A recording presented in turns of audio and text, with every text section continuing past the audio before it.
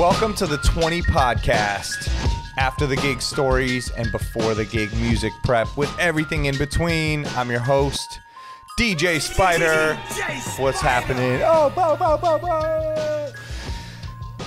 First and foremost, I gotta tell you, this podcast is brought to you by Beatsource. Big shout to my people at Beatsource, the team over there. If you don't know yet, Beatsource is the new digital music service for open format DJs. And if you have not been on there yet, go explore all the amazing music and curated playlists that we've got on there. We have music for your live streams, for your mixtapes, all this quarantine stuff. We got it. We got you locked in, okay? We got acapellas, instrumentals, all that curated. So go peep it, beatsource.com. And yo, I feel pretty comfortable now. We're getting good at these quarantine podcasts, being away from the guest. I would not even be mad if I had to live my life like this for longer. So today on the podcast, we doing it again. We got someone who has the skills to pay the bills, to quote the Beastie Boys. He's a super well-rounded DJ. He does everything from nightclubs to bars to private events to touring with artists to a million other things, DJing in stadiums, going all over the world. I'm going to tell you about him. He was traveling the world up to the last second until we got shut down from this coronavirus, COVID-19. So I need you guys to give a big welcome to DJ Zo. What up, world? What up, DJ Spider? That's right. Welcome to the 20 podcast. DJ Zo, aka Zomanno. Yeah, that's if you want to find him online. Zomanno. Zomanno. That's it, Hell baby. yeah. Thank you for having me. Yes, so glad to have you on. Thing is bothering me, actually. Look at that. You should have it spinning, have it not. Every week we get a new crazy background. Look at that. But the arm up here is a natural resting position, you know? Yeah. So for the audio people, he has his arm resting on his turntable, and he was asking me before, does this look natural? I'm like, yeah, of course. I have a mic stand, so I was like, what should I do with my arm? Nothing right now is natural, so it doesn't matter. Anything we do is totally cool. I could just have like a computer on my head and like, you know, whatever. I'm pantsless right now, so this is, you know, I like this. Yeah, I think we're all pantsless. I got hand sanitizer ready. Already. I'm 6 feet away from my screen too, actually. So. Yeah, I know. I think they just found out that you could get it through FaceTime if you talk, so be careful, but I got you. Yo, so thank you for being on. It's the 20 podcast. Yeah. We normally go through a few songs from the 20 playlist, which is an amazing playlist on Beatsource. Shout to Kid Spin for putting it together, but we're not doing that today. You can't hear the music that good on Zoom. I mean, I see people have been doing these beat battles, and the sound is so horrible, and there's still a lot of people watching. Bad. Did you watch that Little John T-Pain one? Yeah, I mean, I watched almost the whole thing. It was super tight. I mean, there's almost 300,000 people watching. Yeah. Like, amazing. Like, just that in itself is so dope. But the only thing with those beat battles, like, I see people talking shit. Some of the like super MPC 2000 super beat maker type people are like, this ain't a beat battle. This is just people playing hits. But at the same time, the sound is so bad that if you don't know, you have to know the hits. If you don't know it, it just sounds like weird sounds. Yeah, it's like a sound clash battle. Right, like a real beat battle wouldn't work because it's not doing justice to the people's beats, I feel like. I think people are, this is probably a topic we'll discuss, but when you go split stream, the sound quality on IG Live just goes to crap, I think. Yo, it goes to crap, and then it never goes back, though. Yeah, once they leave, I notice it stays bad. So I've seen like people, we bring them in the chat, and they're DJing, it sounds great, and then they come back, and it never goes back to normal. So that sucks. What you've been streaming on? Have you gone on any IG Lives or Twitches or anything like that? Yeah. I've been like staying up so late every night, so like my eyes are bleeding, trying to figure out the best way to do this Twitch stuff and learning like OBS and Streamlabs and everything. I've done an IG Live. I did one with my son because I'm stuck at home. Yeah, that was tight. I saw that. Yeah, I remember So we did one called In the House. We're stuck in the house. My 7-year-old, he helped me pick a bunch of the songs. We had props. We went crazy. It was super fun. But I want to start doing some just DJ Spider type ones and get on Twitch and, you know, get into that. I think Twitch is the wave because I've done a couple too, and I see Twitch is definitely the most friendly. Right. And then the interaction in the chat room is popping. Right. But I noticed that Twitch, it has its own like culture. I think mainly because, it's a lot of gamers are on there and a lot of like IRL in real life streamers. They have their own thing going. So I made a mistake. We were going on Twitch on my boys' channel, and then I called it like twitching and referred to them as twitchers. And that's like a big no. They're like they put the F, like F. Wow, that's crazy. I didn't know that. Did you know that? No, I didn't know that. It's like calling San Francisco SF. Yeah. Frisco. Frisco. You get in big trouble. That's crazy. No, I know. I mean, that's been the battle, I feel like, among a lot of DJs, and like people at home, let us know what you think. But is that I tell all the DJs, use Twitch because they have eased up the most on the restrictions from pulling you off. Yeah. The sound quality is the best. The interaction's the best. But I think the reaction from a lot of the DJs are they have to rebuild their whole following. Yeah. So that kind of sucks. Because IG, really is where everyone is. Right. You're asking them to do an extra thing, download Twitch, make it right. But it might be for the best. Yeah. Because like like I saw Scratch Bastard, he was doing YouTube, Twitch, and Instagram Live yesterday all at once. Oh, wow. And I think he's streaming from that website. It's lula.tv. I think I saw that too, yeah. Yeah, and you could send it to all of it.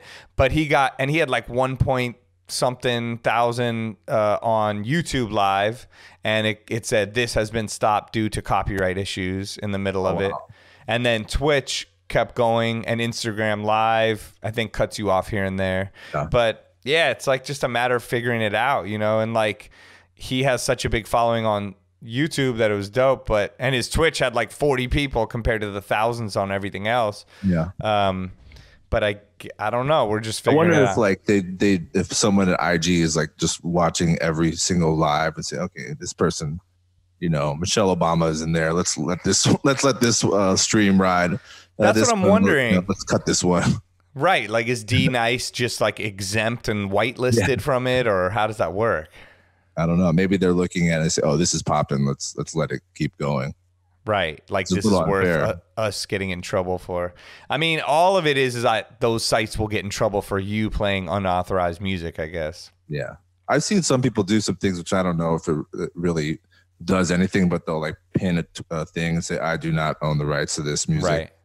But that's pretty much the equivalent of those Facebook posts where it's like, someone's like, I do not give permission to the government to access, Yeah, exactly. Can't do anything about it. I don't think that's doing shit, Or it's like when you used to make mixtapes and just put promo only. Yeah. It was like, okay, what are you not going to get arrested? The FBI is not coming to your house now. Like, what if you do the whole mix and you just turn the key lock off and pitch it down like 2? I saw people say that. Do the pitch down, so many different things, But I don't know. I think we're just all figuring it out. But it does make it hard to spend tons of time setting up your whole stream if it's just going to get shut down. Yeah, for sure. And I saw Chris Villa posting, I got all these strikes. He got banned or something. Yeah, they said they're going to ban his account. He created another one. So I don't even know. I mean, I'm going to do it. I'm going to keep, I'm going to work on it more. But I'm going to try to just focus on Twitch. Twitch seems fun, too, because I want to do like crowdsourced blends. Like I found an acapella that had like 10 different dope instrumentals. I want to talk to the crowd and have them, you should edit this part. I saw Mr. Carmack last night. He had on his screen, send samples to this email right now. People were emailing him and he was dragging him in his Ableton Live and putting them on. And then the chat room was sending him the lyrics and he was singing it into a vocoder. I was like, this is amazing. Yeah, Kenny Beats has a dope Twitch stream too, and he does stuff like that. Kenny Beats has probably the best one I've seen. Like so organized and dope and interactive. And it's cool too because you can share the screen and then you can like have people call in and right. I know. So Twitch, I think, is the move. That's my advice. IG Live, YouTube, all that stuff. I'm sure it's cool, but I don't know. They'll crack down on you more at this point. I've only really used IG Live and Twitch, and I'd say, there's definitely more viewers on IG Live, but Twitch has been more fun and just interacting with all the fans and they've got their own cool little like subculture of, you know, right, terminology and everything that I'm not really aware of. And I know, you know, I know. In a way, I thought and all this crazy shit that's like I didn't even know about. So it's kind of dope. Totally. Yeah, I was thinking like, are they going to be pissed that the music people are trying to come into their world? Well, I think I read something that Twitch and SoundCloud are trying to partner up about something. I don't know if no, they did it. I did it. So if you have a SoundCloud Premier or Pro account, you fill out this form and they send it to Twitch and they fast track your account to become an affiliate account right away. What happens when you become an affiliate account? Usually you have to have a certain amount of broadcasts, certain amount of followers, certain amount of stream numbers to become an affiliate. And once you're an affiliate, you can start, I think, correct me if I'm wrong out there, but I think you can start accepting subscribers, which instead of people following your page, which you can do on the free, they can subscribe, which I think you get paid off of. Oh, wow. So I think to subscribe, it costs like $6 to buy a coin. You send that coin to them, and then maybe they split it with Twitch. I don't know. I'm just learning. But like executives are just all scrambling because this is like a new landscape. So like, let's figure out whatever we can do. And right. So this is all new. Right. So I think you can donate, you can get donations, you can create a Discord channel, like all these things you can do as an affiliate when before you could just stream kind of. So yeah, I mean, we're learning as we go. It's a whole new job for us as DJs. 2020. I saw a tweet. It was like 2020 is about to be a movie. And it was like, yeah, I Am Legend. It's literally like 20 movies all put together. It's like Pandemic, Contagion, I Am Legend, like I started watching Truman Show. I had to like turn it off. I was like, yo, this is kind of crazy. I know. I saw that's trending on Netflix. I'm like, I don't want to watch that right now. I'm living it. Yeah, it's nuts. All right. Well, yo, for our show, as things have been changing, we've been trying to adapt. And I thought that we should implement something before we start. Since we can't do the 20 playlist, we should do the quarantine quiz. All right, let's do it. I like it. Are you open for this? I just came up. Okay, I came up with just a few questions. If you have any ideas off those and you want to quiz me back, I'm cool with it. But all right, quarantine quiz. Here we go. Brrr, sound effects. I got nothing. All right. During the quarantine, how many showers do you take per week? Well, it's funny because so we were texting before about like getting set up and everything. And then I was like, yeah, I need a little time. I need to take my weekly shower, which was kind of a joke, but kind of serious. Maybe it's kind of true. Maybe like every day, other day. Okay, so you're gonna go every other day. Every other day. All right, so you do about 3 to 4 showers a week. I didn't take a shower yesterday. Okay, I didn't either. I've been wearing this sweatshirt too for like 4 days. Yo, everybody has. I see everyone's live streams and Instagrams, and they've had the same sweatshirt on. Like, this podcast is the only thing that makes me change my sweatshirt. Because I'm like, okay, I got to record a new thing. Let's find I haven't worn this in a minute. Yeah, all my, like, I did some other live streams, and I think I was wearing this as well. So don't roast me, guys, in the comments. There's no rules. And there's also no reason to buy shoes right now. I mean, no one's been even wearing shoes, I don't think. I'm barefoot right now. You guys want to see my feet? Yeah, let's see them. Me too. I got socks. I'm actually barefoot, so that's a no for me. We can see the smells emanating. I'm going to start a DJ OnlyFans for my feet. That might get big. That might get bigger than some people's Twitch and Instagram. That's the other funny thing is, yes, Instagram Live is dope. I think everybody should do it. And I'm not hating. And I love it all. But is it really worth it if you're Instagram living to 2 people? Like, yeah, I know. I log on these. Sometimes there's 2 people or there's 7 people. And I'm like, fuck. Then they see me and they'll be like, Spider in the house. Yeah, and then you're like, oh shit. I'm like, and then I'll be like, sounds good. I'm actually going to watch a TV show, or like, I'm club hopping right now. Like, don't call me out. I wish it would show when I leave too, you know? Spider entered 3 seconds later. He's left. Because that's what I do. I flip through them almost like I'm changing channels on my TV now. So sometimes Instagram will like log you into a live. I hate that. Like, what the hell? I'm like, no, I'm watching this weird rappers thing, or that's why I've been really selective too with lives, because, well, first of all, I'm afraid I'm not gonna have a lot of people tune in, but I know strategically, hopping on lives of like, I did one with LAFC, so that was like, that was dope. The only thing was that the sound. I know. I mean, so your set was tight. I watched it. It was a great idea. I love the idea of collaborating with brands, but the sound was so bad. I think something happens once you go into that dual screen, it disregards the Go Mixer Pro or the iRig. It just goes. No, it does. I tested that out because I tried to do a trivia thing during my set where I grab people in, and the second I would grab them in, it would kill my Go Mixer Live, any input. I wonder if there's any other devices besides iRig and the Go Mix Pro. Do you think that this is a thing for every single time it's split screen? Well, I think you got to use Lula TV. Oh, okay, the thing you're talking about, yeah. And it'll broadcast straight to your Instagram, and then you can do stuff like this. But then that eliminates other things. There's always a pro and con, I think. But yeah, it's funny. Like, it's almost like, damn, if there's not that many people watching me, and I have and I'm not DJing in a bar for money for 20 people, then I should maybe be working on like a video or a mix or a song or a beat I could sell after this, Well, after that LAFC one, so actually, shout out to the LAFC. Oh yeah, huge shout. That was fun, but I'm not gonna lie. Afterwards, I was kind of discouraged because it sounded like the sound quality was shit. So I was just like, let me just go live on my regular one. And then that sound quality was like way better. And then on that one, I was just fucking around, having some fun. Right. Oh, I caught some of your one on. You were killing it. You were like all over the place. Yeah, I like to jump around because when are you gonna have a chance to really like play like that? Besides maybe like OTR Bus or 82 or something. No, it was so fun. You were like playing up tempo disco type things and everything, scratching like crazy. It was I was trying to. Yeah.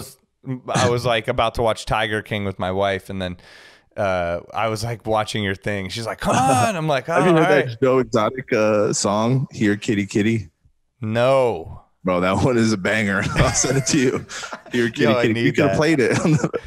That's tight. Oh my god, I know. How many people are gonna be remixing Joe Exotic after this? I moved my arm down. I'm putting it over here now. It's all good. Put it like this. Road and bows.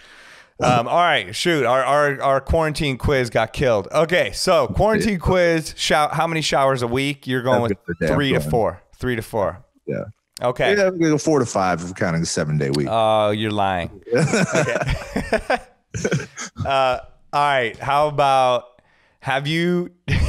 You're telling me you're staying with your girl, right? Yes, I am in quarantine over here. Have you changed your sheets yet? No. But actually, just this morning, we were like, we should change the sheets. Yo, me too. We were like, last week, I was like, I think we got to change the sheets. Like, and I have a kid too. So I'm like, okay, I got to do mad shit in my house. Like, so yeah, because I'm like, how many people out there have just not changed their sheets the whole fucking time? Because also during quarantine, I'm like, fuck it, let's eat in bed. I'm like, right. There's no rules. All right. So all the listeners, please write us in too. How many times have you guys changed your sheets and how many showers a week? All right. Question 3. How many songs have you deleted or added from your Serato during this time? Oh, man. Any organization? That is a very good question. Deleted. I actually am pretty good about just keeping, the songs that I need. Right. Besides maybe from like 2015 and before, all of that is just like crazy. But then everything after that, I was kind of like taking a step and like, I don't really need this one, delete it. So I'm not really a hoarder in that sense. Good. But then downloading new songs, I probably added maybe like 300 or 400 new songs, like the Joe Exotic, got a couple versions of that, yes. And then DJ City, of course, staying up on DJ City, Beatsource. Right. And, what else? I've been doing a Twitch podcast. It's probably something else to talk about, but with my boy. So I've been loading up on like all the sound effects, so I probably downloaded like 50 new sound effects as well. Wait, what do you mean? But how does that apply in the Twitch podcast? Oh, because it's kind of a multimedia show. Like he'll introduce it, and then like we're just off the wall. Like I'll play like the Sanford and Sons theme song, and he'll like come walking in and be like, "Hello," blah, blah. And then I'll play like, then he'll kill the music, and we're like, "Okay, we got a little update on sports. There's none." And then I'll put like, or I'll put like, oh, I love that. And so you guys do it fully in Twitch, like a TV show, and then just put it out like that. We do it every Friday at 5 p.m. Yep. So like from on 5, what channel? Twitch.tv/dumbfounded live. Oh, okay. I gotta watch. Do a tour with a rapper from LA. So dope. A multimedia show. He's pretty funny. He does stand-up comedy also. So it's real entertaining. We take calls and I roast the callers, like they ask something stupid, like, you know, I'll hit them with X-Files, like Illuminati noise or something, or the dude, SVB, that's amazing. Like, brum, brum. Wow, I might have to take this show to that level if we don't get back into the office soon. That's tight. That's super dope. And how do you take the calls? Like just on any Discord? So we make them download Discord, and with Discord, then it can pop up on the screen. And we have an operator that's kind of running the Twitch, so he'll bring up the call up, or FaceTime. We'll do a FaceTime and then stream it to Streamcast to the green screen, which is behind him. So then they're behind him on the green screen. Oh, wow. So I had nothing to do with the production. I just wait. What is Discord? We talked about it last week, and I was still trying to figure it out. It's like its own chat room. I'm not too sure, but Discord it's in cahoots with Twitch in some way, and that people want to call in, that they have to call in on Discord. You know, and I think it's a queue. I don't know if you remember like Pal Talk back in the day, like people would scratch on that. I think it's like you go on the Discord, and then it's like, DJ Zoe wants to, call in, then DJ Spider wants to call in, or JR wants to call in. So they go in order, and then and it's like a chat room that's connected to only that channel, right? Yeah. And then answer questions. Because I signed up on the Kenny Beats Discord, and then I'm just looking at it like, what the hell am I doing right now? I think it's because there's a queue, maybe, and they're probably mad people, were ahead of the queue. Oh, okay. I'm actually not too sure at all, because I just stay behind the DJ during the whole time, and the operator's doing the Twitch. No, all good. That's super dope though. I gotta peep that. All right. What about your? What was the original question? How many have you deleted? How many? I don't even know. Oh, dude, every night I'm like, yo, I'm going to sit down, because I am a hoarder. I'm the worst of the worst. And I've been on Serato since like 2005. So my shit is just stacked with unneeded bullshit.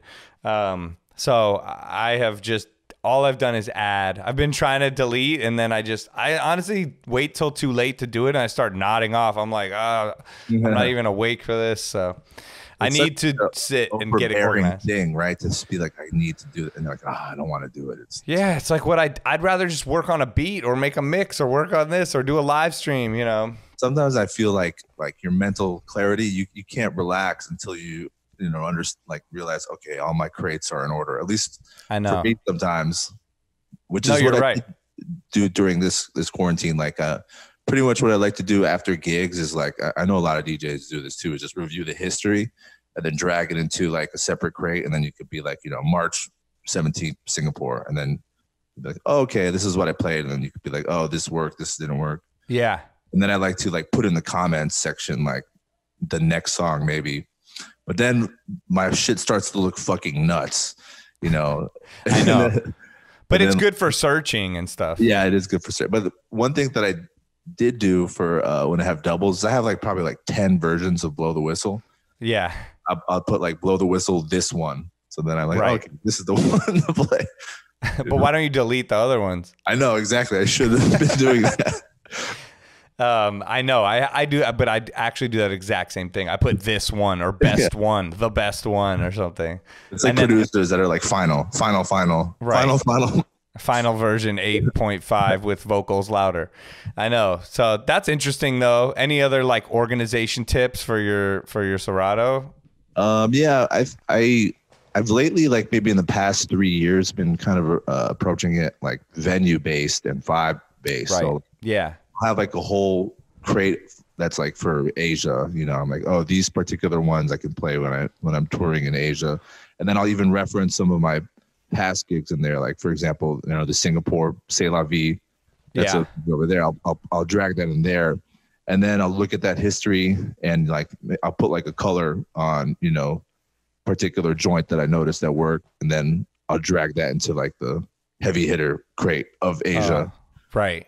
And then kind of doing it vibe like that. And then like, you know, Vegas, get the Vegas stuff. Some of the Asia stuff works. Yeah. And then, like, for lack of a better word, I have a crate called like Alt Club, which is going to be like, you know, Shania Twain and, you know, weird shit that I like that you can't necessarily play in like these big clubs, but right. So basically my shit looks nuts. Like I only understand the code. I even put emojis in some of them. Like, oh, the one with the emoji. Right. Open that folder. I know. No, everyone has their own method. I mean, I have the same thing. I like to approach it by the vibe, the club, the spot, like, cause it's so different, you know, or if it's like the do-over, like per party, you know? But then I have so many, I'm lost when I'm in my mix. I'm like, oh, I can't find anything. I want to almost search the playlists more than the songs sometimes. So another thing I noticed I've been doing is like maybe every 6 months, I'll just create a new crate and then I'll just start dragging shit in there. Like, because I notice if I play from the other crates, I'll be playing a lot of the same shit. Right. Then if I start a new crate, you know, there can be like maybe this song from fucking, you know, the 80s that I forgot about, or maybe the song from the 2000s that I forgot about. Right. And within that particular dump crate, I'll call it like, you know, March dumps new, and then like there'd be a sub crate alt, and then there'd be a sub crate like Liddy, and then a sub crate like, you know, banger loops. And then that way it gives me a fresh start. So I could DJ on my regular crates, and then I'm like, man, I'm playing the same shit. Oh, let me click on this new thing that I just, you know, created. Look here a little bit. Right. Maybe too a little. No, that's dope. Yeah, it's just all about having your tools lined up, like to attack. You know, be able to like go in and not be confused. Some people that don't even use crates, they just go off the top, like just well, I had DJ XL on here, and he gave this whole long organization method, and it was with no crates. It was crazy. Yeah. My brain doesn't work like that. Yeah, it was really interesting. Dynamics did a whole breakdown of his, then Excel did his, and then I had Cut Corners talk about it from Serato. But I bet Matt is the most organized. No, funny enough, he had the least to say about it. I mean, less out of the three of them, he had the least to say. I'm sure he's very organized. He's a very organized dude. But like it was, yeah. But Excel was like crazy. He had like scientific methods. But it just doesn't work for me. I need the crates. Like I'd rather go into this little crate and just work out of it and then go out, you know. And if it's too much shit, I just get confused and it slows me down. Almost like paralyzes me in a way. Do you prepare like I mean, not to prepare pain. I use that also. Like, let's say like, so for example, we were in Vegas together, we were DJing. Yeah. How much do you prepare for, you know, a gig like that? I always have this vision. Like when I get booked, I have a vision like, oh, I'm going to prepare so much for this. And then somehow I'm like, oh, I'm DJing there tomorrow and I haven't even started yet. But I try to prepare as much as possible. Like either I'll do what you said. I'll go through older crates where I knew I had sections that worked in certain ways that might work in this club. Yeah. And then drag them into a thing.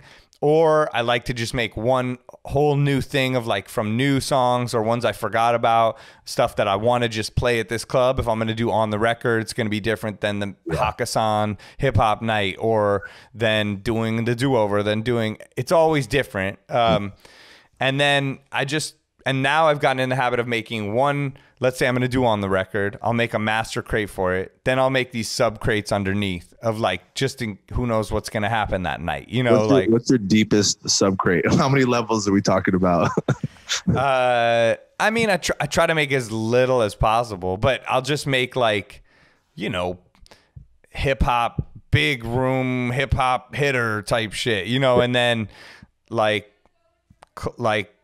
up tempo stuff. But there's stuff like I'm not gonna play like EDM type stuff on the record. So, but I still want to play up tempo. I'll play like Dombresky Soul Sacrifice or you know, that version is tight with Play That Funky Music. Have you heard that blend of those two? Oh, that one is dope. That's dope. Yeah, like, you know, just I go by the vibe of it. So no matter what tempo I'm playing, I'm going to play the right vibe for that spot. So just try to organize it like that. Like, okay, you know, that's it. And then okay, these are dope acapella loops that could work if I want to get in or out of things. Yeah. Oh, I want to go to 110 BPM and I can't get there. I'm just going to drop it and be like, you know. Right. Like, I put those in my holy shit crate. This is like, okay, you can get out of any situation. Right. So it's like the you know, get out of jail card. Exactly. Like if you're playing the Shania Twain and it didn't work like you thought it would, then you're like, boom, here we go. Fat Man Scoop, whatever. Exactly.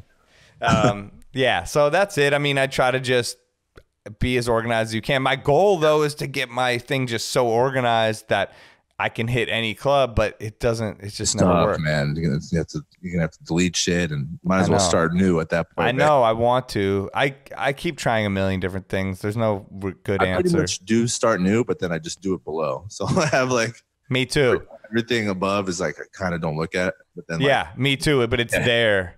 And then actually Matt from Serato Cut Corners showed me you can delete the crates out of your computer so they don't load up, but save them. So then you don't have to have them in there, but I still haven't done that. I've done that before when you accidentally delete a crate, right? And then you'd have to drag it back in. Yeah.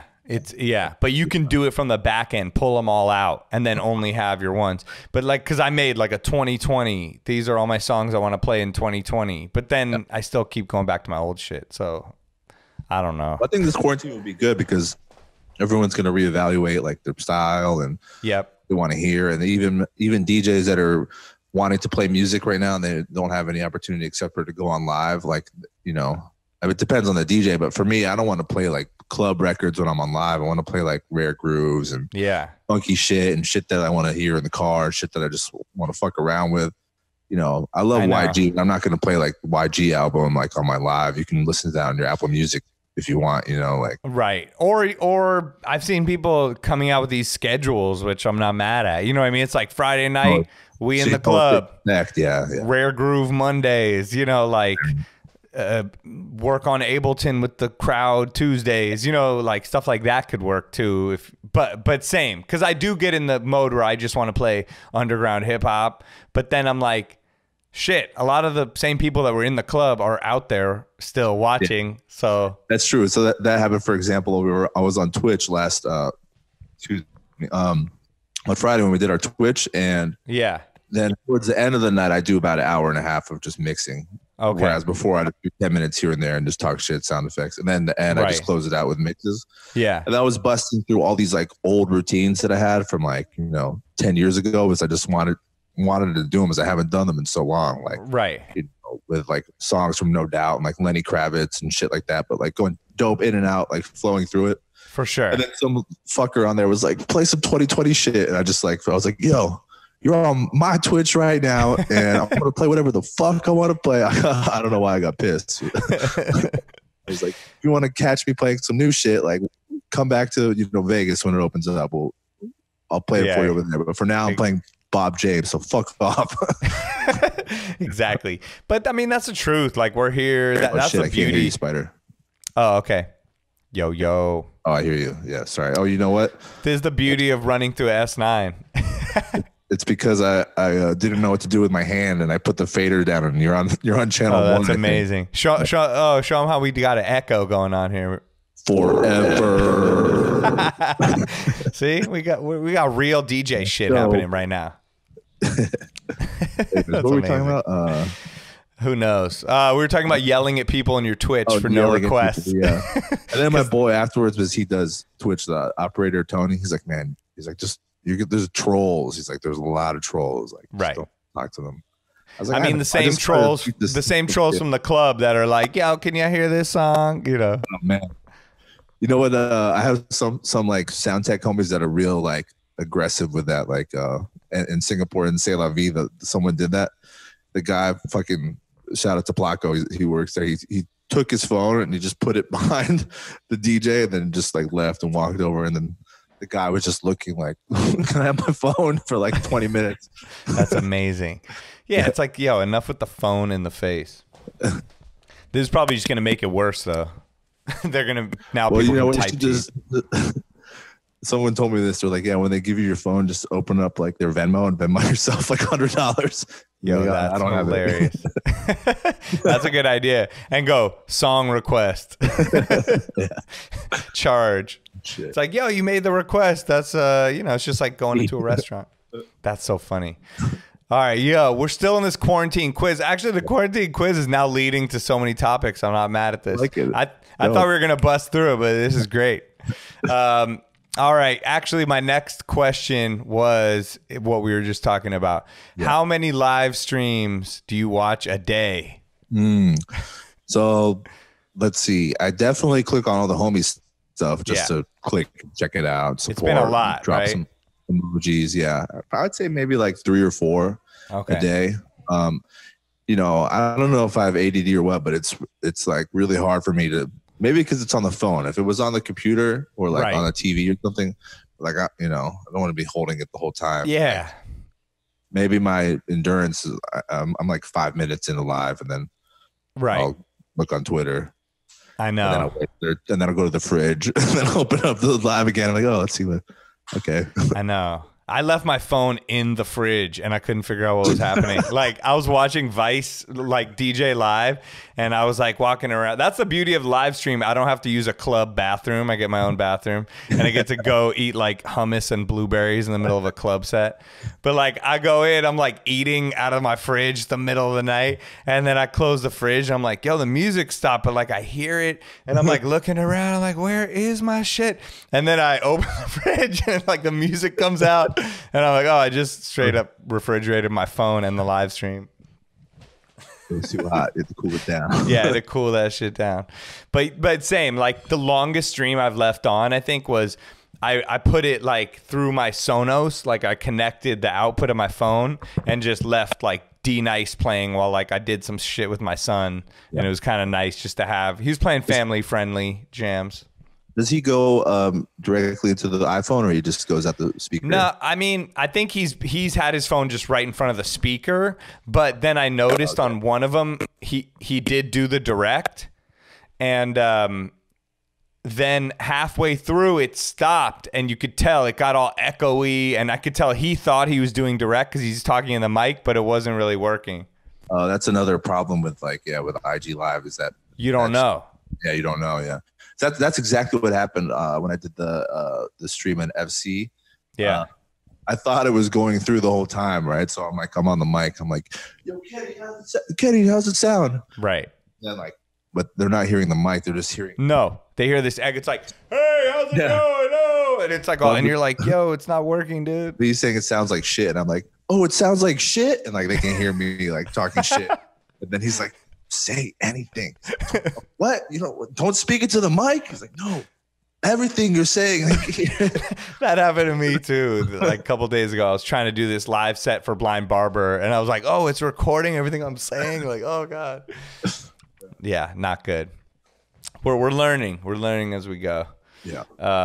And yo, wait, and so the LAFC thing, do you DJ at their games and stuff, or what's your connection? Well, I work with Adidas sometimes. Hey. Oh, okay. Hey, shout. And, yeah, so they plugged me through there, but it was just a new thing that I guess everybody wants DJs to go live, so it was just a new thing.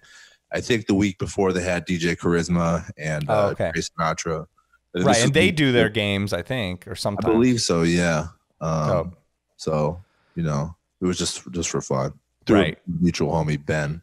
Shout out Ben. What's up with those Ben? Tickets? Yeah, we'll see when it comes back. I got tickets to go in September. We'll see if it's back. September 2021. Yeah, oh my God, I know. My kid is like so into it, so I take him to the games, LAFC, but it's who knows when that shit'll start. Yeah, I see on your stories, your kid's like a superstar, man. Basketball, like soccer. Yeah, he is. We've been training at home. We do this thing called technique training, and he killed me yesterday. Like, and we played a soccer game, but he trains, does all these things. He goes up against other kids, sends in videos, and juggling the ball and stuff. Has he tried DJing? Does he like it? Yeah, I mean, yeah. From the live stream, he's like addicted. Now every day he's like, let's go again. Let's do live stream. How many people are watching on Instagram? I'm like, oh God, what did I start? But That's yeah, I crazy mean, to think about like how the growing up in an Instagram era, or like how this might affect kids, like the amount of views you get or something like that. No, he's like, how many are on? How many wrote? How many people watched it? How many people are commenting? I'm like, oh God. It's crazy. But yeah, he DJ'd on there. He can do little things. I show him stuff, but he's not as interested like as soccer. Like he'll practice soccer for like 8 hours and like he keeps going. He never wants to stop. It's like I was with DJing, but with the DJing, it's not as much. But, I let him do his thing. I bought him a drum set. We do whatever. I'll give him the opportunity, and then if he wants to do it, I'm here for him. If not, I'm not going to be pushy dad. It's all good. But yeah, all right. So live streams a day, you do a few. I've noticed I do a million. I was trying to learn from them too, but I'll go on YouTube, Twitch, Instagram. I'll flip through them but it's hard. Like you said, with the family, I can't just be on my phone watching all the time and stuff. Yeah. I need to on demand that shit. I definitely have like watched like every single story. There was one day where I was like, I wanted to see if I can watch every single story. Oh my God. So I was just like, and I did it. I accomplished it. That's a huge accomplishment. Yeah. I was like, fuck it, let's try it. That's so funny, dude. And so part of the quarantine quiz, how many live streams have you done so far? Let's see. I did, I've done one on my own personal account. I did one on Lock and Key. I saw that. That was dope. That's 2. I've done 3 Twitches with Dumbfounded, and I've done a LAFC one, so 6. I've done 6. Maybe and I did Arena on Twitch, which is 7. I've done quite a bit actually. Yeah, wow. And I'm doing one on Wednesday, Park MGM. Tune in, 8 p.m. 8 p.m. All right, this comes out before that. So if you guys are listening on Wednesday, the April something, tune in that night, Park MGM. Tune in that night. Yeah. And then hopefully you don't get shut down. Yeah, hopefully. Dope. All right, quarantine quiz. I think this is the last question I could think of. How many times a day do you open your fridge?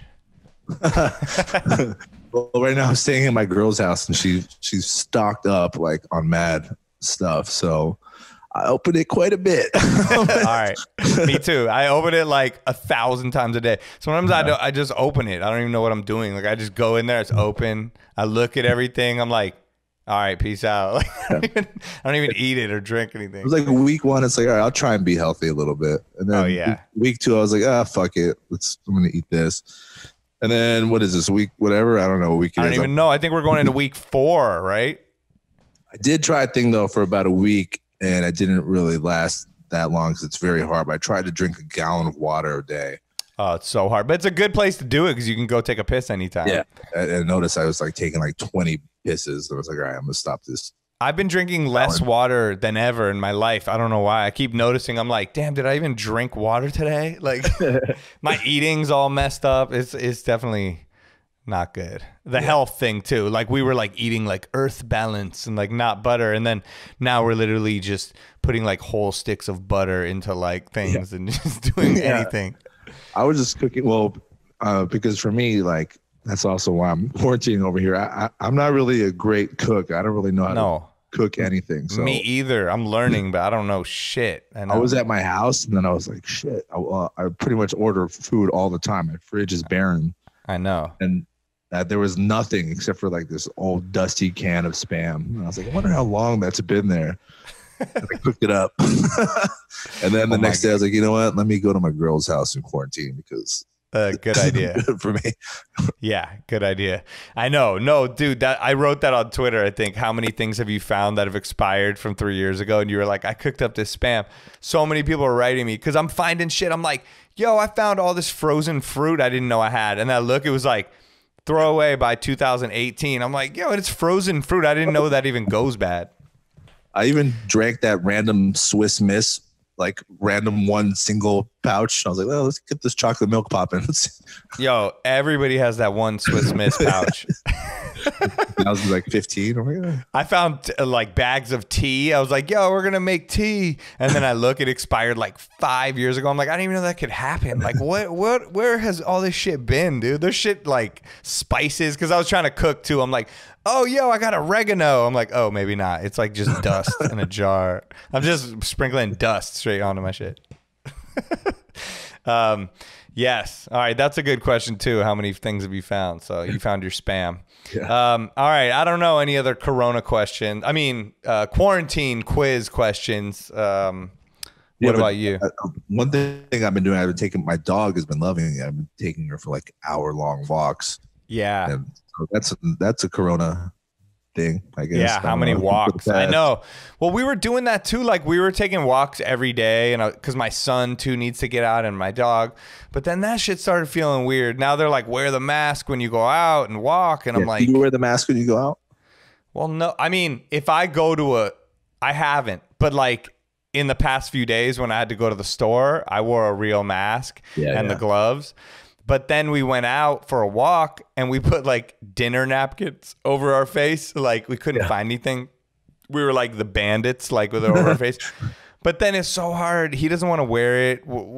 And where we live, there's not very many people. So we were just like, if somebody was walking towards us, we went on the other side of the street. It was all good. I want to be part of the cause and wear the face thing, but it's hard. Like we ordered some shit. So hopefully those come and they're more comfortable and better. But I know, you know, but yeah, I want to take my dog out more. And this rain's been crazy. It's been raining for like a week at a time, which has never happened here. So shit's fucked up. Like, let's get shitted on times 2. Yeah. So that's not helping. But the walking, you're right. I've been walking more than ever in my life. All right. Well, Corona quiz. It's been, it was a success. Every time I hear coronavirus, well, not anymore, but maybe like last week, I just hear Cardi B's voice in my head. Like, coronavirus! Can't get it out. I know. Shout to that dude, iMarquise. Like, he's insane. Killed it with that.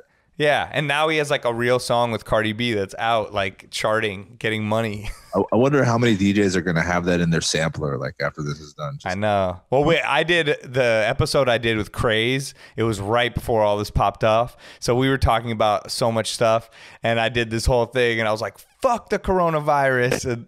And someone made someone made a whole thing out of it, and this DJ in India was scratching it. I'm like, this is amazing right now. So that's dope. The power of this podcast. Universal, it really baby. is. It's awesome. Yes, and that's the thing. We're all in this together, guys, wherever you're listening from. Like, all the shouts we've gotten from, like, all over the world. Someone wrote me today, and he was like, yo, I'm a DJ and a psychologist or a psychiatrist. And I'm like, that's crazy. And I'm in Ireland. And he's like, I would be happy to come on and talk about the like psychological ramifications, because I was talking about that with Scene, and I'm like, all right, might have to have you on. Let's see. I want to find his message. Yeah, he goes, I'm a doctor of psychiatry and a DJ. Don't ask me how I combine both worlds. And I'm a regular listener. So I'm like, all right, might have to have him on, talk about, because I mean, I've been saying how this is going to affect people, like from my kid to us to everything, like in some weird way. Just being inside this long, what does that do to a human being that's like social, you know?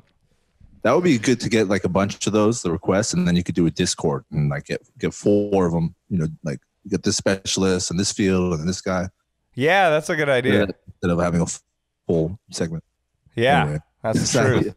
I'm going to look at, well, I got to learn Discord before I do that, I guess. But yeah, you're right. That would be dope. I'm going to look into that. But yeah, I wanted to have him on, tell us what's up. Well, so, you know, we've been, I don't want to be. I'm sorry if I just been rambling. I need the human interaction. So we're like, please touch me through the. Listen to me. I need the feeling of your voice and your breath. Yes, I need that cool DJ Red Alert echo. I always like the echo on here. It's not like, you know, BPM based. It's just like a dub echo. I think you're doing it. I think it's going up by timing, right? Yeah, it's cool. I love it. Yeah. I know. I was using it on my stream. I was like doing drops. I'm like, DJ Spider. The thing though that I don't like about the S9 versus like the 900 is you can assign like effects to the mic channel, which is cool. 62 had that too, which was dope. I know. I don't like, and sometimes if you don't know that echo thing is there, it fucks up. You know, like you're like, why am I echoing? This is all messed up.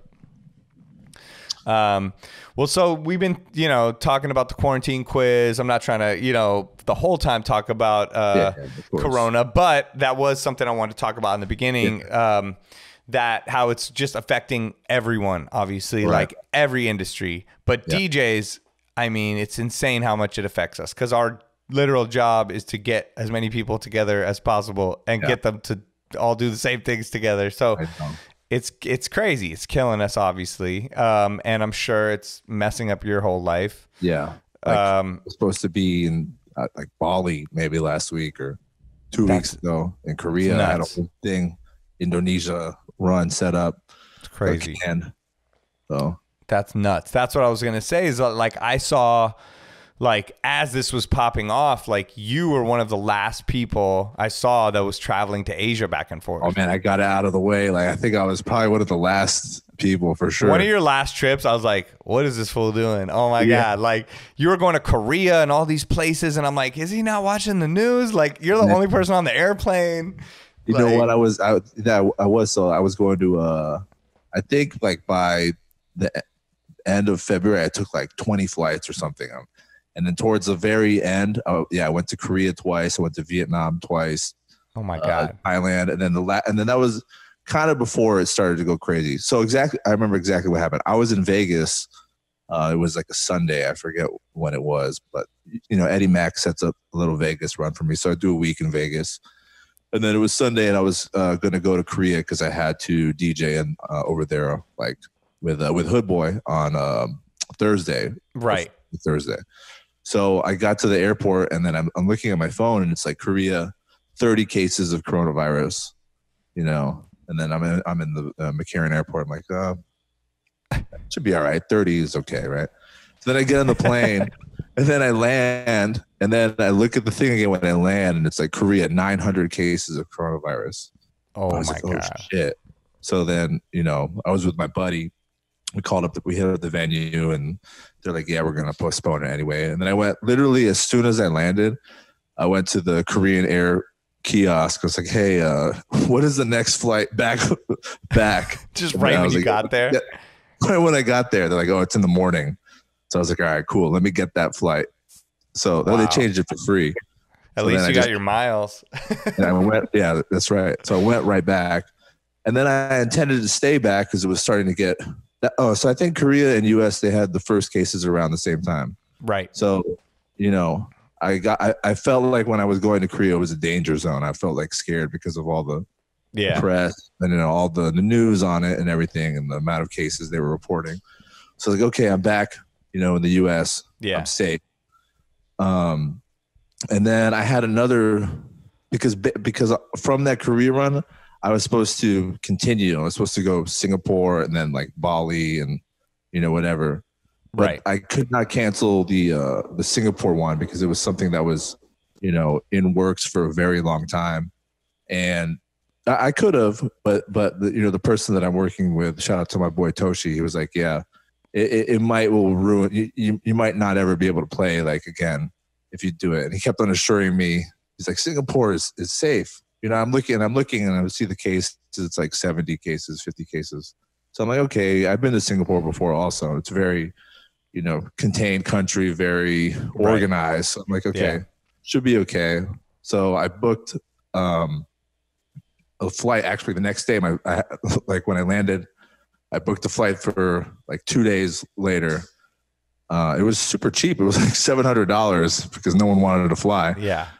And there was only like 20 people on my flight. And then, when I got there, like I spent 1 day in Singapore and I did the show at C'est La Vie, which is on top of that Marina Bay Sands hotel, which is the big like ship. Yeah. It's in the movie Crazy Rich Asians. I did that, and then I was going to go back the next day, but my boy in Vietnam was like, yo, you want to come and play the club here? And I'm looking because all we know is like the information that's on the internet. So yeah, I'm just looking at numbers and like, okay, well, the amount of cases in Vietnam and Singapore, it's quite low. It should be, okay. Right. So I was like, all right. So I called the flight again. I was like, let me push my flight back like a few more days. I'm going to do this Vietnam show. Uh-huh. So then I did that, and I'm noticing like all the precautions that they're taking in Asia, because I was touring also before that in January and February, and Corona was already something that was going on. Yeah. And I was noticing precautions that they were taking, which was maybe why I was so contained. Like when you check into the hotel, they take your temperature. When you get off of the airplane, you go through the temperature scanner. When you go to the club, they take your temperature. All these precautions, and I even went to Italy in January too, as well. And, I'm noticing that Italy did not take precautions. That's why they're right. And same here. Yeah. And same here. Like, why are they not doing the temperature thing everywhere? And then every single time I came back, I would always be worried because it would be like February 15th. And excuse me, I'm coming back from Thailand, and I'm like, yo, am I going to be quarantined at the border of U.S.? Yeah, like, right. There's rumors. Everyone's like, yo, come back now, blah, blah, blah. Yeah. And I'm like all worried. And then I have global entry. And then literally it took me like 5 minutes. I'm like, no, there was no problem at all. Yeah. And that happened every single time when I came back from Italy, when I came back from like Thailand, Singapore, Korea. Wow. So, I definitely was seeing them taking precautions in Asia and then coming back and seeing. And then nothing. They're not. And they were warning everyone. It's so crazy. Like, we're lucky that the thing shows a fever and we could do that. Why do they not take advantage of that here? It's so crazy. I mean, it's nothing to joke about. It's very serious. But like, man, I thought I was telling people, and it's like, I think I had it like maybe in January or February, and I got over it because. I mean, you were everywhere that it was huge. Yeah, I did. So like maybe they should study my immune system or something. I don't know. Yo, I heard that they're about to come out with this thing. I hope it's true. That they're gonna hopefully you'll be able to prick your finger. I don't know if they send it to your house and they test the blood out of your finger and see if you have the antibodies for it. Oh wow. And so they'll know because so many people had it and they didn't even know. So they'll know if you already had it. And then maybe if everyone starts to go back out, they'll know if you're more immune to it than other people or something. Well, I'm definitely not really qualified to talk about the subject, but just having visited all those places before, I could tell you, I think I can understand why they're more successful in controlling and containing, because the fact that we live in the USA, we've got our amendment rights. So like, there's no way that, we're going to be able to do what Korea did or what, China or Hong Kong did, because they pretty, like in Thailand, for example, my boy, DJ Trax from Sugar Club Phuket, shout out to him. He had coronavirus. He got sick. So I'm looking at his story. They quarantine you in a separate hospital, and they send a text message to like everybody that's in the area. A person that has coronavirus has been in this area in the past 24 hours, and other things they're doing in China is they're giving like, a bracelet that shows like a house arrest anklet or something. Right. So those are the type of things that they're using to contain it. Whereas over here, we've got our amendment rights, and U.S. citizens will flip out like, "What the fuck you mean? I can't? You're going to track my cell phone? Where I'm going?" Right. Yeah, and everyone's buying guns nonstop because they already are thinking it's going down. That. It's going to be very difficult, I think, in my opinion, to contain, because we're not able to do those measures that those places in Asia have been doing. Right. And people are just idiots. Like everyone's like, it's because of cell phone signals or something. I'm like, yo, how are you that stupid? Even some of my homies, shout out to my boy Sam, I love you, but man, he would text me. He's like, "What are you gonna do tonight?" I'm like, "Motherfucker, I'm staying home," which is what you should be doing too. Don't ask me what I'm doing tonight. That's crazy. Like, just chill for a minute. It's not that hard. Yeah, that's nuts. So you know, that's what I was gonna say. You saw it creeping into society. I think you just gave us a good rundown of how that was, you know. I was doing crazy shit on the plane though. I definitely wore like a mask the whole, like starting from the end of January. I wore a mask, which is very hard to breathe on like a 14-hour flight. I know. And then like I was doing even crazier shit because someone told me on Instagram, they're like, take Neosporin and like rub it inside your nostrils so all the air that you breathe like gets killed before. So I was doing that. Like that can't be real, but it sounds all right. But you know, I'm all right now. So I mean, yeah, maybe. Well, you also said you thought you had it. That's true. Yeah. Who knows? Whatever. I'm glad you're good. I'm glad you're here. That's all that matters. You know, Anthony told me when I was about to do that tour, he was like, you should go and you should get coronavirus and get really sick and then recover so you can be on Spider's podcast and talk about your recovery. Well, and now we're here. Except you don't know if you had it or not. Why? You really think you were sick for like 2 or 3 weeks and felt like that? No, I mean, honestly, I probably ate something bad. I just had like shitty bout. I was like diarrheaing for like mad days. You're probably good. I mean, I think everyone has thought they've had it by this point. Like I've had so many mornings where I wake up, I'm like, oh, that's it. I got it. And then I'm like, oh shit, I just need to drink water real quick. Even when they like would check my temperature when I'm checking in, like to the hotels when I was in Asia, I was like, oh fuck, I hope I have a good temperature. Like, I know you're good. I'm like, phew. All right. Let's go. They need those things here, dude. Just everybody. That's nuts. So I mean, that's insane. And so obviously it's been affecting everyone. It's killed all of our gigs.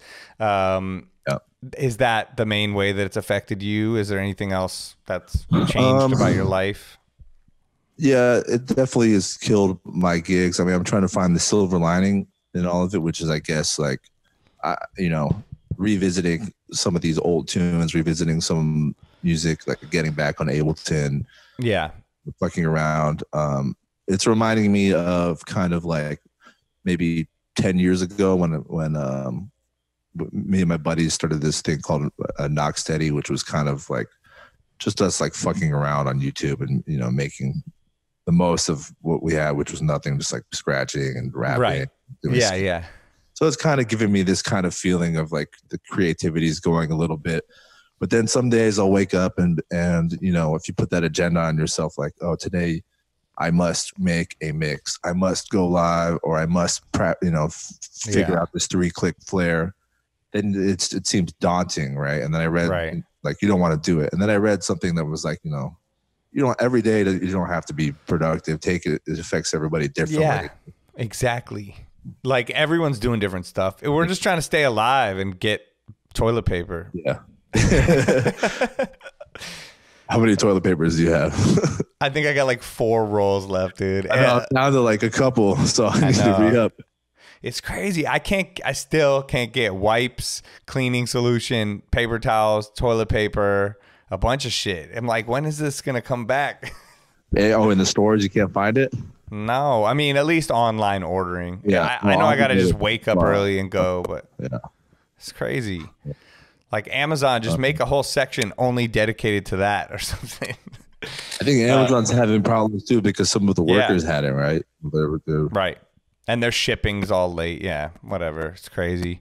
I know you were in Vegas a ton, but right before this, and so you're going to do the Park MGM thing this Wednesday. Wednesday, yep. And like we don't even know when Vegas is going to come back. No, yeah, we had a great night in Vegas. We were there. Anderson .Paak was performing. Spider was in the main room. I was in the bus outside. So much fun. That was dope. Dude, that was such a dope night. I had like the best time ever. I felt like that was one of my best sets on the record, just like feeling wise. Like it felt so much fun. And I was like opening for Anderson in a way. You know, I was like, all right, I want to set him up to just be super good. And I remember though towards the end, I was like, you were still there, and you were like, oh shit, like, I forgot about that. Milo left me. And I was like, yo, shout out to Mighty My. I was like, why are you still here? You're like, Milo took off. Yo, I DJ'd till like 5 in the morning. What happened? That I forgot about all that. That night went from the best to the worst. I looked at you. Spider looked so pissed. Like, oh, I was like, what am I doing right now? Left me.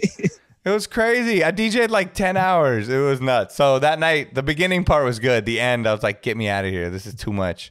That's the thing with Vegas. There's no ending. That's true. Yeah. It just goes. Which, I mean, I miss Vegas. I was just thinking about it the other day. I really miss it. I know.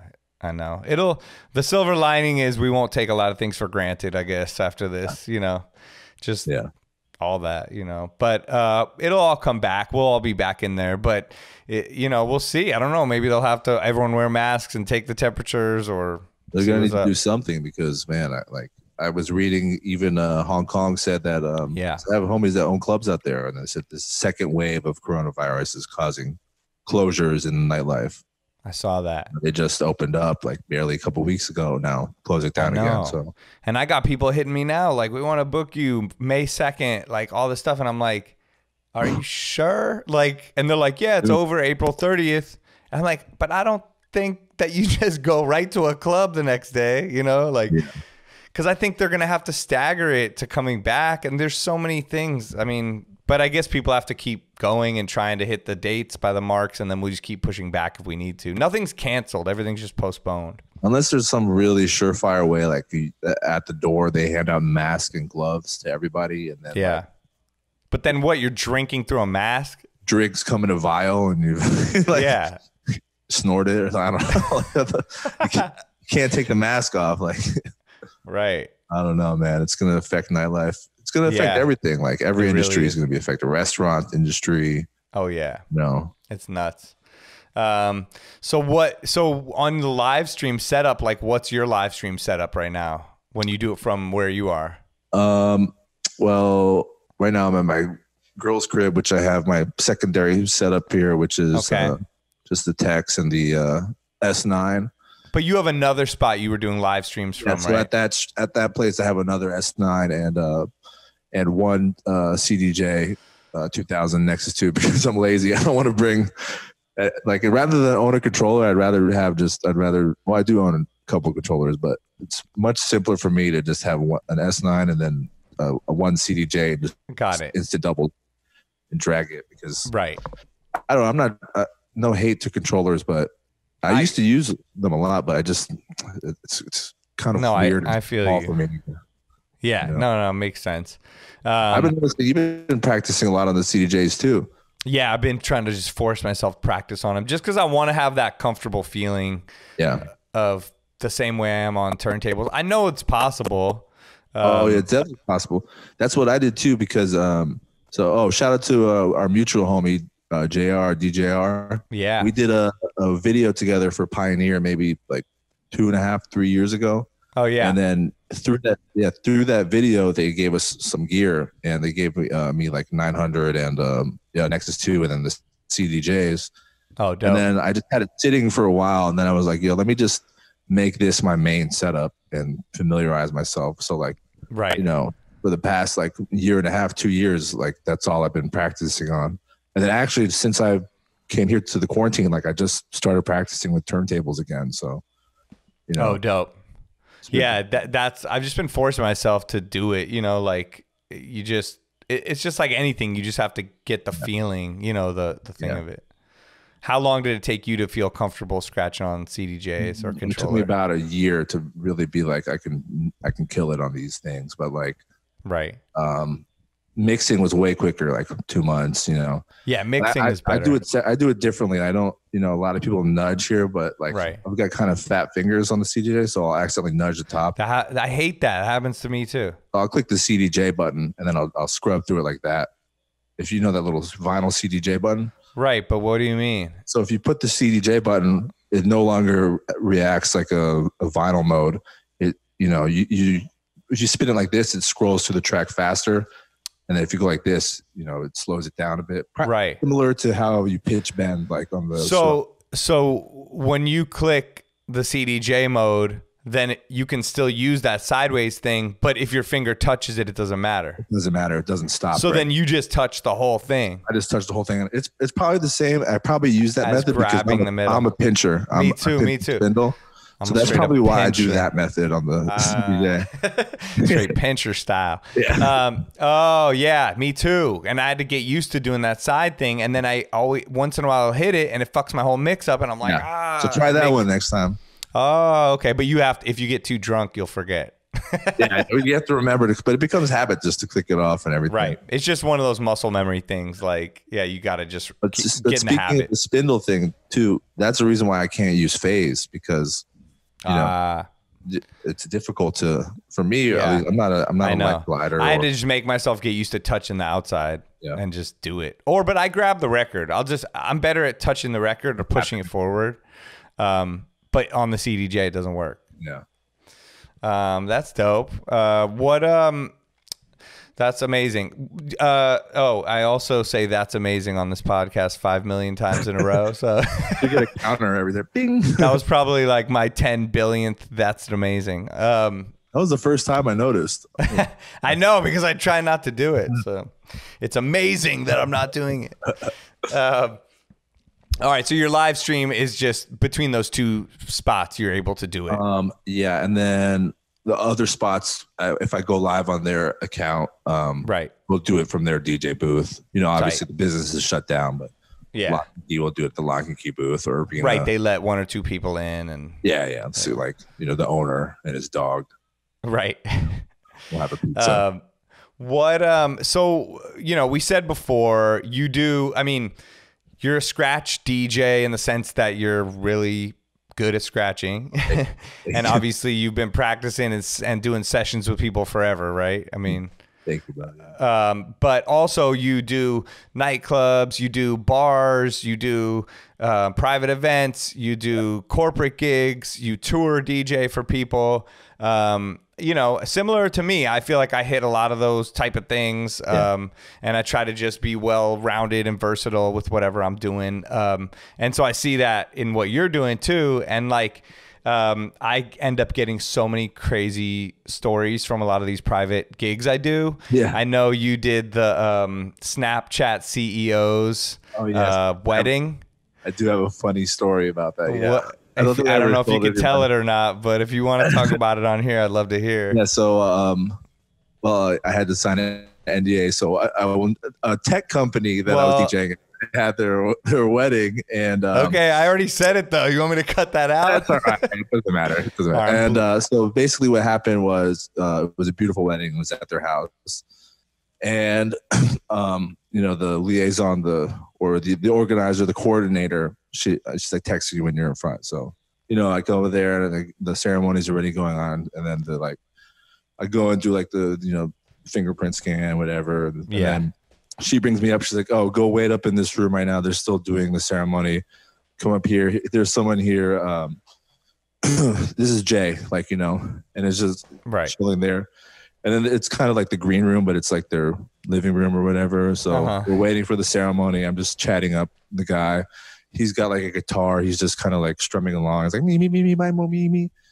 I'm like, oh, you sing or something? He's like, oh yeah, I'm just doing. There's someone that's singing right now downstairs, and I'm just gonna join her for one song. When they're ready. Right. Cool. And then he's like, you ever get nervous? He's talking to me. Yeah. And, I started like coaching him because I think he's nervous. I'm like, oh, don't worry, bud. You got this. Like, I've DJed for this family before. Great family. Like, you got nothing to worry about. And then I start like getting chummy. Like, there's like, some drinks. I'm like, oh, they got the 42. They got the good shit. You want a drink, buddy? Like, Right. Talking shit. And then the lady texts me. She's like, yo, Jay, Zoe, start coming down. They're ready for you. So, I start walking down the stairs together, and then there's like at the bottom of the stairs, somebody like with a guitar, like ready for the guy to put his arm through and just start playing and sing the song. And I'm like, oh, look at you, my man. I'm like, oh, you ready to go? You ready to rock it, bro? He puts us in it, and they're like, ladies and gentlemen, Jason Mraz. Oh my God. And then I turned like beat red, and I was like, turned to the lady. I was like, why the fuck didn't you tell me that was who that was? Like, I'm over here coaching him. Like, that's hilarious. Yeah. Oh my God. That's I was so super funny. Embarrassed, man. I went and hid. Like, I didn't want to see them when they were done. I went and hid. And like, That's amazing. Yeah. Dude, but who knows? I don't recognize people all the time. You don't know. But and we get put in those situations. I was doing like a fundraiser for like this super wealthy kind of school, and all these super famous, rich, powerful people are out there. And I'm back in the green room, similar kind of thing. And they were like, oh, some of the other artists are going to be back here with you. And I'm like, all right. So like I'm back there, and then this dude walks in, I look, and it's Patton Oswalt, the comedian. Wow, yeah. And then some other famous actor guy comes in. They're practicing their monologue, and I'm just like, okay, now I feel weird. I'm like looking through my Serato, and I keep looking back at them.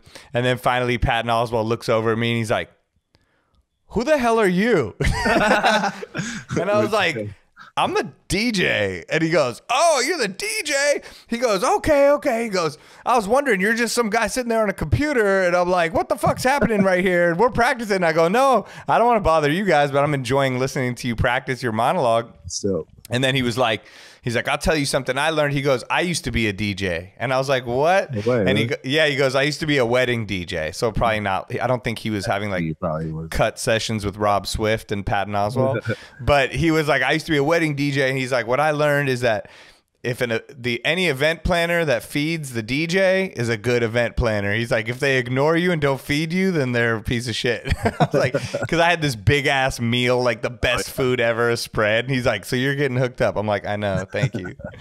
But yeah, you end up in these weird situations, right? Where you're like, okay, who am I talking to? What is happening right now? Well, usually also like I have like a couple of homies of mine that I guess mooch is not a nice way to put it, but a couple of friends of mine that like to enjoy the fringe benefits, you know. Yeah, of course. Me too. The DJ. I'm like, come with me, yo. Yeah. So I'll do a couple of these things, and like, you're not supposed to bring anybody, but like I'll bring like one or two people, you know. Yeah, of course. And then when you get there, like, all right, here's your credentials or whatever. So I did I have a funny story about this one guy, and my buddy Devin. He came with me. It was a New Year's party. It was at the Staples Center, also for Snapchat, and Drake and Diplo were like performing, and I was like opening DJ from like 9 to 11:30. Right. But with our credentials, it allowed us to, you know, go anywhere. So I'm finished with the DJing, and then my buddy Devin is like, yeah, you know, I've already been trying while you were DJing to see where this bracelet can take us. He's like, this one will take us everywhere. Don't worry.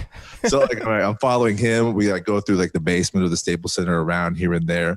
Yeah. And we end up, he's like, yeah, come in here. I was in here earlier. And we end up in like Drake's dressing room. Wow. And then like, I don't want to go in there. I'm like too shy. I'm like just kind of in the cut. Yeah. And he's really a chatty dude. So he's like chatting up the craft services, everything. And then like, you know, everybody's there. And then they go for the pre-show prayer, and then I see my boy Devin in the prayer with like Drake doing the prayer. And I was like, no, this guy's got balls. like fucking nuts. That's the best. That's so dope. But afterwards, I was like, Devin, you need to tell him that you're with the DJ next time. Yeah, seriously. That's so funny. Yeah. That's amazing. I know I've had situations like that too. Or even, oh my God, we had one time where I was doing like Dre's Hollywood, like before it came to but before the new Dre's Vegas. It was like on top of the W Hotel. Oh yeah, I remember Hollywood.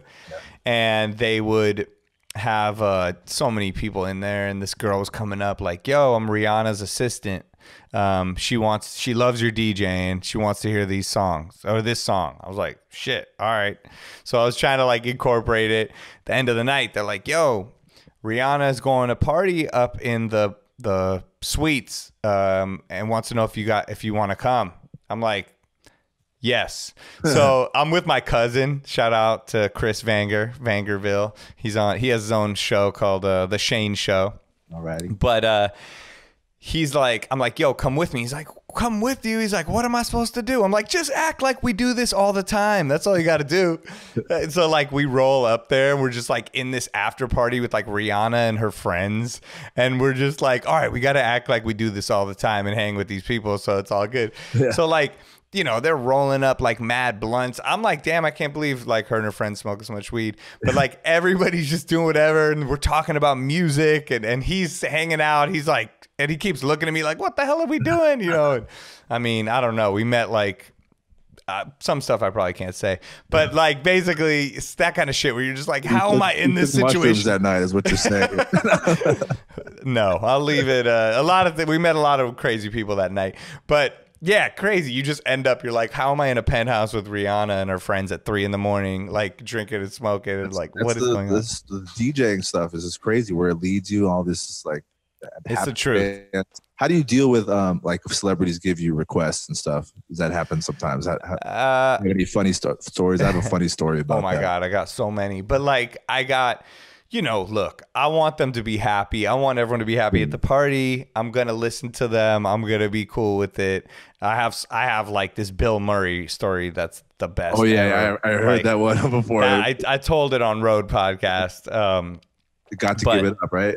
Yeah, I mean, I could tell like the brief version on here, but like, cause I've told it before, but basically, yeah, like I'm DJing this super crazy Oscar party in Hollywood, and I see this older looking dude dancing and nobody's dancing with him. And I'm like, is that Bill Murray? It looks like him. I'm like, there's no way though. He ends up coming over. He's like, can you play this song? I start playing it. Actually, no, I forget what happened in that part, but he came over. He asked me just to play whatever. Yeah. They come over, they go, we're shutting it down, we got to turn the music off. And I'm like, yo, Bill Murray just came over, he wanted to ask for a song. And they're like, we don't care. And then oh no, here's what happened, sorry, rewind. So basically he comes over, he goes, I want to hear a song. I go, they told me they're gonna shut it down and I can't play any more music. He goes, if they come over to you, I'll protect you. And I'm like, Bill Murray's going to protect me. All right. So I go, okay, sounds good. He leaves. They come over. They start saying it to me. He sees it. He comes over. He goes, hey. I asked him to keep playing and keep people going. And they were like, but Bill, we gotta turn the music off. And I'm like, damn, he's actually protecting me. And then they go, okay, listen, Bill, you get one more song and that's it. And he looks at me and this like glint in his eye and he goes, can you play Marvin Gaye, Got to Give It Up, the extended version? And I'm like, oh my God, he's a genius. Because it's like 14 and a half minute song. And I'm like, all right. And they look at me and they're like, that's it? That's it. Okay. The security and the manager walks away. I start playing it. Nope. He's dancing with the girls. 5 minutes go by, 6 minutes, 7 minutes. The security and the people are looking at me like, what are you doing? He's still dancing like 9 minutes. They come over. They're like, turn it off, whatever you do. He comes over. He's like, you said one song. This is the one song. I mean, that's it. I'm like, dude, he's such a fucking genius. So they end up going, we don't care who it is, just turn it off. I turn it off and I'm looking over for him and he's not even there and he's just already like trailing away like in this hallway going towards a elevator. And I'm like, that was insane. Like, how did that happen? Wow. But I've gotten in fights. Like I had one of the ladies from I don't know. She's from one of those Real Housewife shows, but she's like one of the most famous ones. And she kept coming up to me at this party. It was like really rich, powerful people, and it was going really well. I knew what I was doing. And she's coming over going, no one's dancing. Oh my God. You're changing the song too fast. And I go, I know what I'm doing. I'm here for a reason. Like, leave me alone. So she goes, if you play Empire State of Mind, everyone will go crazy. It's like all the same things anyone says that's annoying, you know? And I go, actually, they're all dancing right now. I don't know what you want me to do. She goes, no, this sucks. Nobody's dancing. No one's into it. And you're changing the song too fast. And I'm like, bitch, what the fuck? So she goes, I'll give you $1,000 if you play Empire State of Mind right now. So I'm like, all right, record skip, Empire State of Mind. Give me the $1,000. So put it on. She goes, well, put it on. Same shit. People like it, but they're not dancing any more or less. It's no difference. She goes, look, see? And I go, see what? I go, it's the same thing. She goes, you don't know what you're talking about. You're crazy. And I go, you're crazy. Of course, she doesn't give me $1, let alone $1,000. And it was totally fine. I was like, and finally I was like, I can't. I had to sign NDAs on this one too. But I was like, finally I just told her to her face. I was like, leave me the fuck alone. I'm like, I know what the fuck I'm doing. You don't. You got your world. I got my world. Just get the fuck out of here. You know, we got in a whole argument. Let's do our NDA stories, but no names. Cut them out. No, I got crazy. I got 2 other NDA ones. I don't even think I could tell on here. Maybe one day. I'll tell you outside of it. I got a funny request story. This is when I didn't have to sign an NDA, so this is when I can tell. Good. But I was DJing at Soho House, and I was playing. Oh, this is before. It was I think when you came and visited me, we were playing down in the room. Yeah, that was fun. Yeah, that was one of the first times I saw you DJ. Be up there where the chandelier is. That's where it used to be. And it was kind of, maybe it was like 6 years ago or 7 years ago, but it was like kind of just like lounge, cool vibes, whatever. So, you know, playing lounge shit. I'm playing like Prince. People are dancing and shit, but it's not, you're not going nuts. It's not a club. Right. So I'm playing Prince, and then fucking so like someone walks by, and then, you know, it's towards the end of the song. So I mix out, I forget what I play, but I changed it. And then she doubles back and she's like, "Oh my God, that was Prince. I love Prince. I wanted to exit on that song." And then I look up, and then it's Mariah Carey, and I'm like, "Oh shit." I was like, "Yeah, well, what do you want to hear? Like, you know, I love you. I'll play whatever then. I'm sorry, you know, I didn't realize you wanted to exit on that song, and even if that's a thing." But she's like, she wanted to exit the room on that song? Yeah. That's unbelievable. So I was like, "Play what do you want to hear? You know, you're Mariah Carey. I love you. I'm a big fan." She goes, "Play Fantasy featuring ODB." She like shook her hair like that and then walked off. That's amazing. Featuring ODB.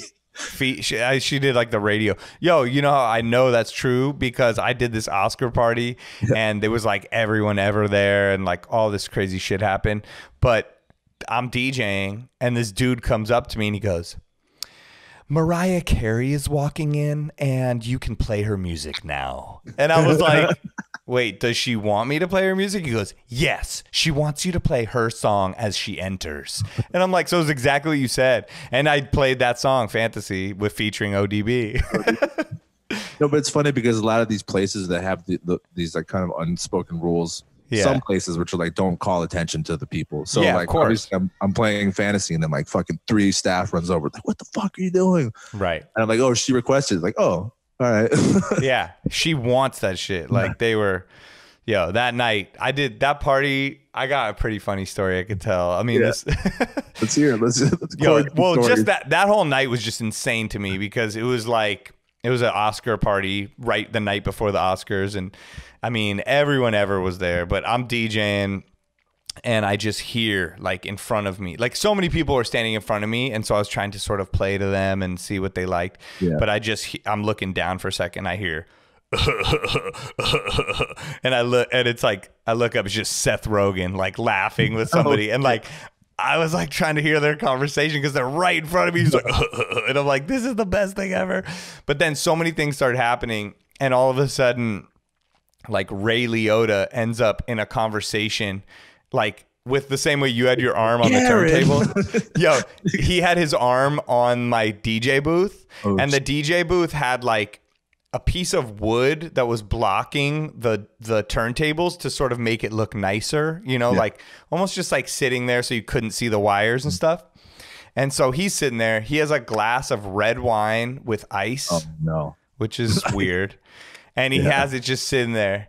He's talking. He's Ray Liotta. He's very Ray Liotta. Like, he's like, "This fucking guy comes in and I'm like, I'm going to fucking kill you. And I don't know. Do you want to come over here? No, I don't want to come over here. What's that stuff?" And I'm like, just trying to listen, like, this is unbelievable. So then he starts talking about some music thing. And I hear them talk, and the answer to their question that all 3 of these people could not figure out was Jackson Brown. And so they're like, "But who was the guy in the group? Who's the guy in the group?" So he goes, "Hey, I bet you the DJ knows. Hey," he asked me, and I go, "Jackson Brown." He goes, "There we go."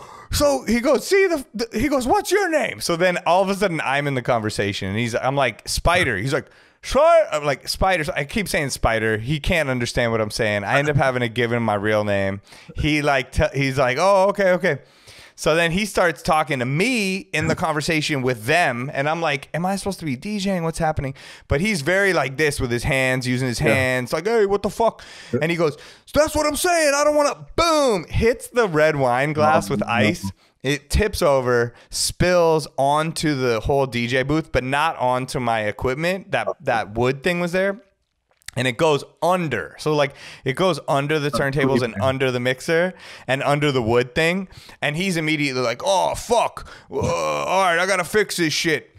And I go, no, it's fine. I'm sure people that work here will figure it. He goes, no, I'm getting towels. I'm getting a napkin. I'm going to fix this. I go, you don't need to fix it. You're Ray Liotta, dude. So he ends up getting all these towels and he starts mopping up the stuff. Dress shirt off and like uses it. Yeah, everyone's looking at us. It's so weird. He's mopping all the stuff. It looks like I'm like making him do it. I'm like, yo, you don't have to do it. He's mopping. He looks at me and he goes, okay. He goes, pick up the wood. And I go, no, it's fine. Like, he goes, pick up the wood. I'm going to go under. I go, no, we don't need to pick up any. And he just like stops and gives me this look and he goes, pick up the fucking wood. Like he's going to murder me. And I'm like, yes, sir. Okay. And so like I pick it up and like, you know, when you pick up something that has like liquid, like red wine's just dripping down off of it. He's mopping it all up. At this point, like the event planners see us and they're like, what are you making Ray Liotta do? And I'm like, I'm not doing anything. So he ends up mopping it all up, and then they come over. They're like, Ray, you need anything? He's like, another glass of red wine with ice in it would be fucking nice. And I'm like, okay, great. So he ends up getting it, and then he just ends up chilling there the whole night and just talking to people. He kept saying shit. He goes, because they had specifically asked me to not make people dance and don't play like hype stuff. Don't play anything new. Don't play Drake. Just play like. Those are the weirdest gigs, right? So weird. Yeah. I even got a speech of play music from the 1950s and don't mix it and make sure there's silence between the songs. I was like, what kind of DJing is that? Those are like those soul crushing gigs that pay you like 7 times more than like that was what it was. But I got these stories out of it. And then he goes, I don't understand. There's all these beautiful women here. Why aren't you playing music to make them dance? And I go, well, they don't want me to do that. And he goes, just do me a favor. Put on a disco song. Let's see what happens. And so he's going through my stuff trying to find a disco song. I'm like, all right, I'll do it for you. So I put it on. And he goes, look at those girls. They're going to start dancing. Watch this. So this is Ray Liotta thinking he's a DJ. So I put it on and then they don't dance. And he's like, okay, you're right. I see what you're saying here. They're not going to do it. Like, and he's just like analyzing DJing and like all with this Ray Liotta voice. I was like, this is the weirdest, best night of my life. So that was it. And then he left. He's like, thank you so much, Oliver. Like calling me by my name. I was like, okay, cool. So really weird things from these parties. Well, I feel like we should write these stories down as DJs because it like I forget like the Mariah thing, like probably this, story. I always forget, like we've done some crazy shit and so you got to write it down.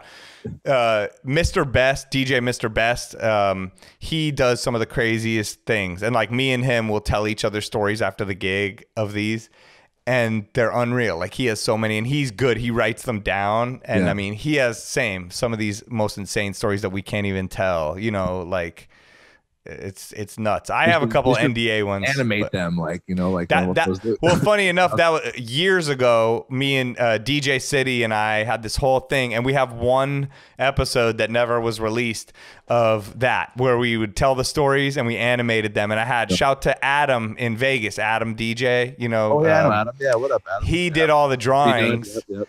And we had Morse code told this amazing story, and we animated it. And so I want to get back to that. Maybe we can animate these stories and get someone out there. These stories are hilarious. All you animators at home, you got time if you want to do it. Might be able to hire you on after this. Or maybe we can DM one of those accounts that always DMs us. It's like, if you need any animation. Hey, I do cartoons if you did it. How do those people exist? I get so many of those. I know. What the hell is that? I even got this shitty email today from something, and it was like, for a promo for Instagram, like, for every single thing that you put on your Instagram and they sell, you'll get 10%. I'm like, you know what? How did you get my email? I'm not comfortable with this kind of promotion. I'm getting so many of those too. It's nuts. That's crazy. All right. Well, I got a bunch of other stories too, but I'll tell you some other after, or we'll get to it. We need a part 2. We need to do a part 2, just crazy private event stories on here. All right. Well, let me hit some of these people from the internet. I got people on Twitter and Instagram asking you questions. Twitter wasn't as strong. Instagram, we had some good ones. Sorry, Twitter guys. Actually, here's some funny Twitter ones. Someone wrote, Funkhausen wrote, when playing Peaches and Cream, do you slam it on the one and double up the intro or mix it in over a chorus of the previous track? Okay, that's very specific. I'm like, is that your boy just asking a specific thing? Is that your friend? I think I saw that too, and I was like, maybe that's no. I don't know what that even means exactly. Well, what, I mean, where it's that that one intro. I mean, I use the intro. Sit in if you want, or you could just press the cue point to bring it back, or you could just loop it with the 4-bar loop. Or I think with peaches and cream, I typically mix it with doesn't it go but a little bad boy or something? No, that's a dance with me. Oh yeah, what am I talking about? I mix those. But I mix it with those two. Those two sound good together. But I think with peaches and cream, I do I bring it in like this with the low pass. Oh, okay. So, because it's kind of aggressive. I think that's how I do it. Yeah, true. That is a very particular question, though. Yeah, very particular. I thought that was like an inside joke with your friend or something. All right, let's see. There's a bunch, so maybe we just jam through them. What's your dream setup? What does that mean, setup in terms of probably gear? DJ setup, I would assume. Man, you know what? Man, people are gonna fucking shame me, but let's see. I would like to have an S9 that has the sound card of the 900, and also maybe with the knobs for effects of the 900. Still with these effects too, because I like these. Yeah, I love it. And then but it happens to be 4-channel, this imaginary mixer. Right. And I've got 2 turntables and 2 CDJs on it. Boom. That's my dream setup. That's tight. Yeah, like a 900 S9 hybrid with 4 turntables. Yeah. Pioneer makes enough random shit. They should make that. Yeah. Hit your contact. Yeah. Have JR hit him up. Been trying to get JR on this podcast, but he's it's like easier to get like Barack Obama, I feel like, than him. Like I don't know what his deal is. Me and JR had another crazy like NDA thing where it was something was there, and they wanted us to do a battle, but it was pretty much, I think it was Sony, so they needed us to only use Sony theme songs. So like they came at me with a proposal. So they needed somebody else. So I obviously picked the best ones. I was like, yeah, give me Ghostbusters, give me fucking Seinfeld.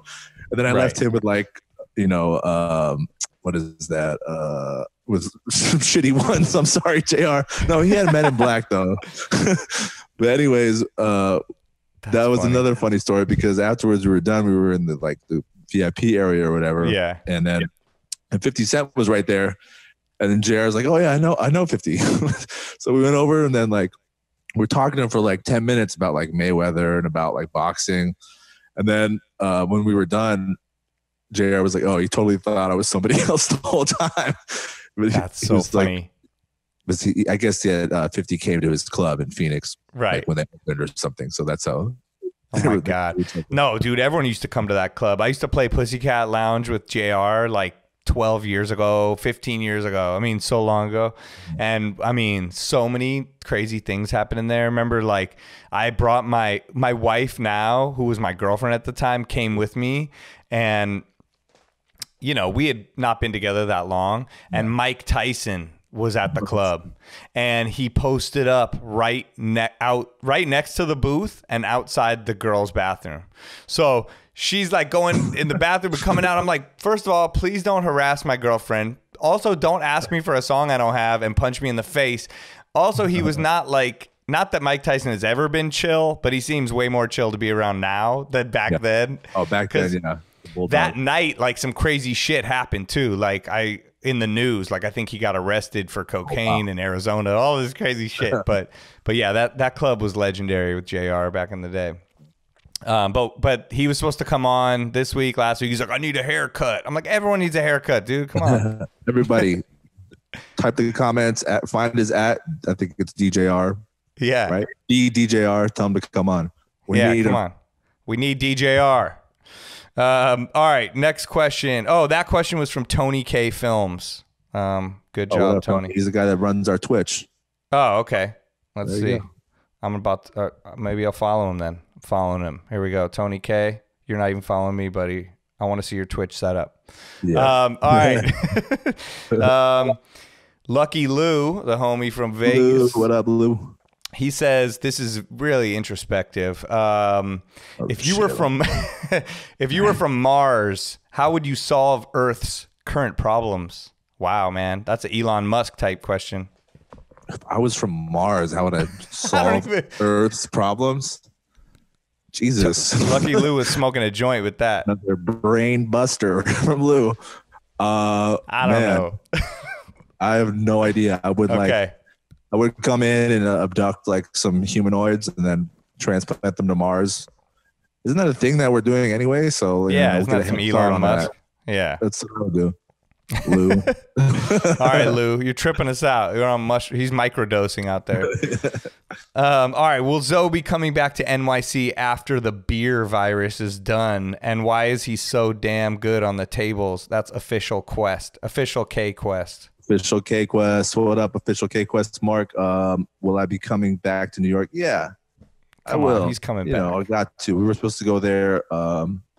I was supposed to be there maybe 3 weeks ago, Dumbo House, Soho in Dumbo. But, obviously it's very dangerous there. So, yeah.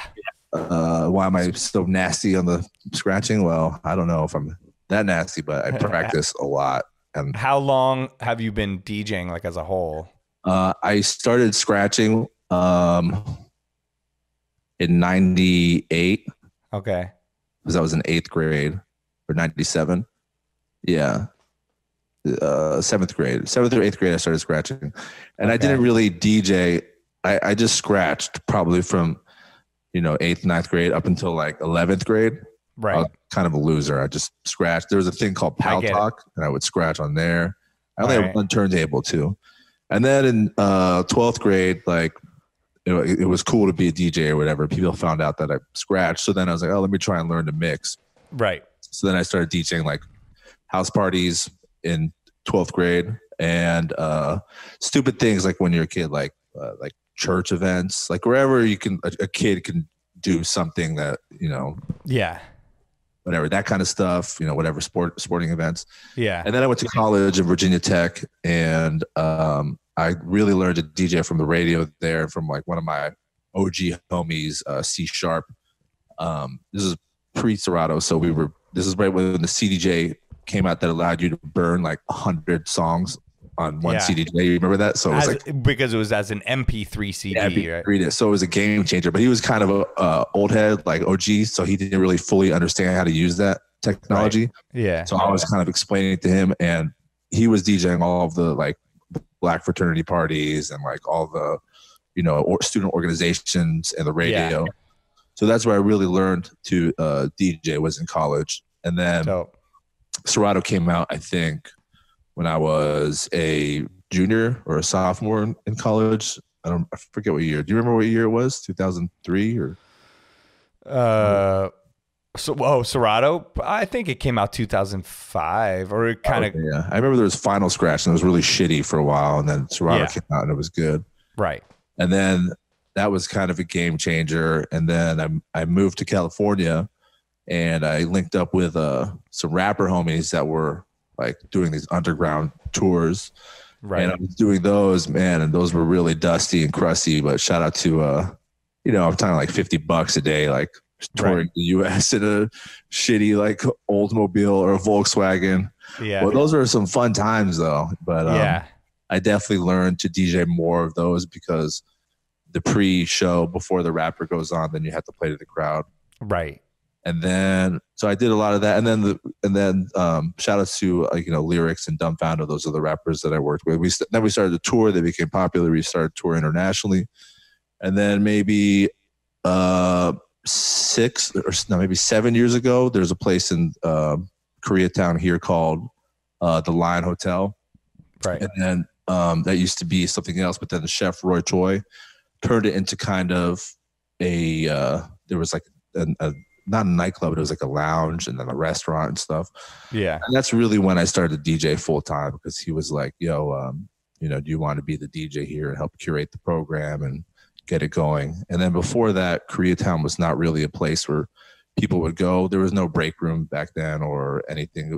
Koreatown was known for like places to eat Korean barbecue, or have a boba, or whatever, go to karaoke. Yeah. We were transforming, the scene over there. And then Roy left that and went to Vegas. And then, you know, I came with him and I met up with Houston Brothers, and Sean Christie gave me a chance, and Roy gave me a chance. Dope. And I've been in Vegas for about a year now. So it's been a journey from the underground shit to the scratching to, you know, the club, everything. That's a great story, though. What was your connection with Roy Choi before that?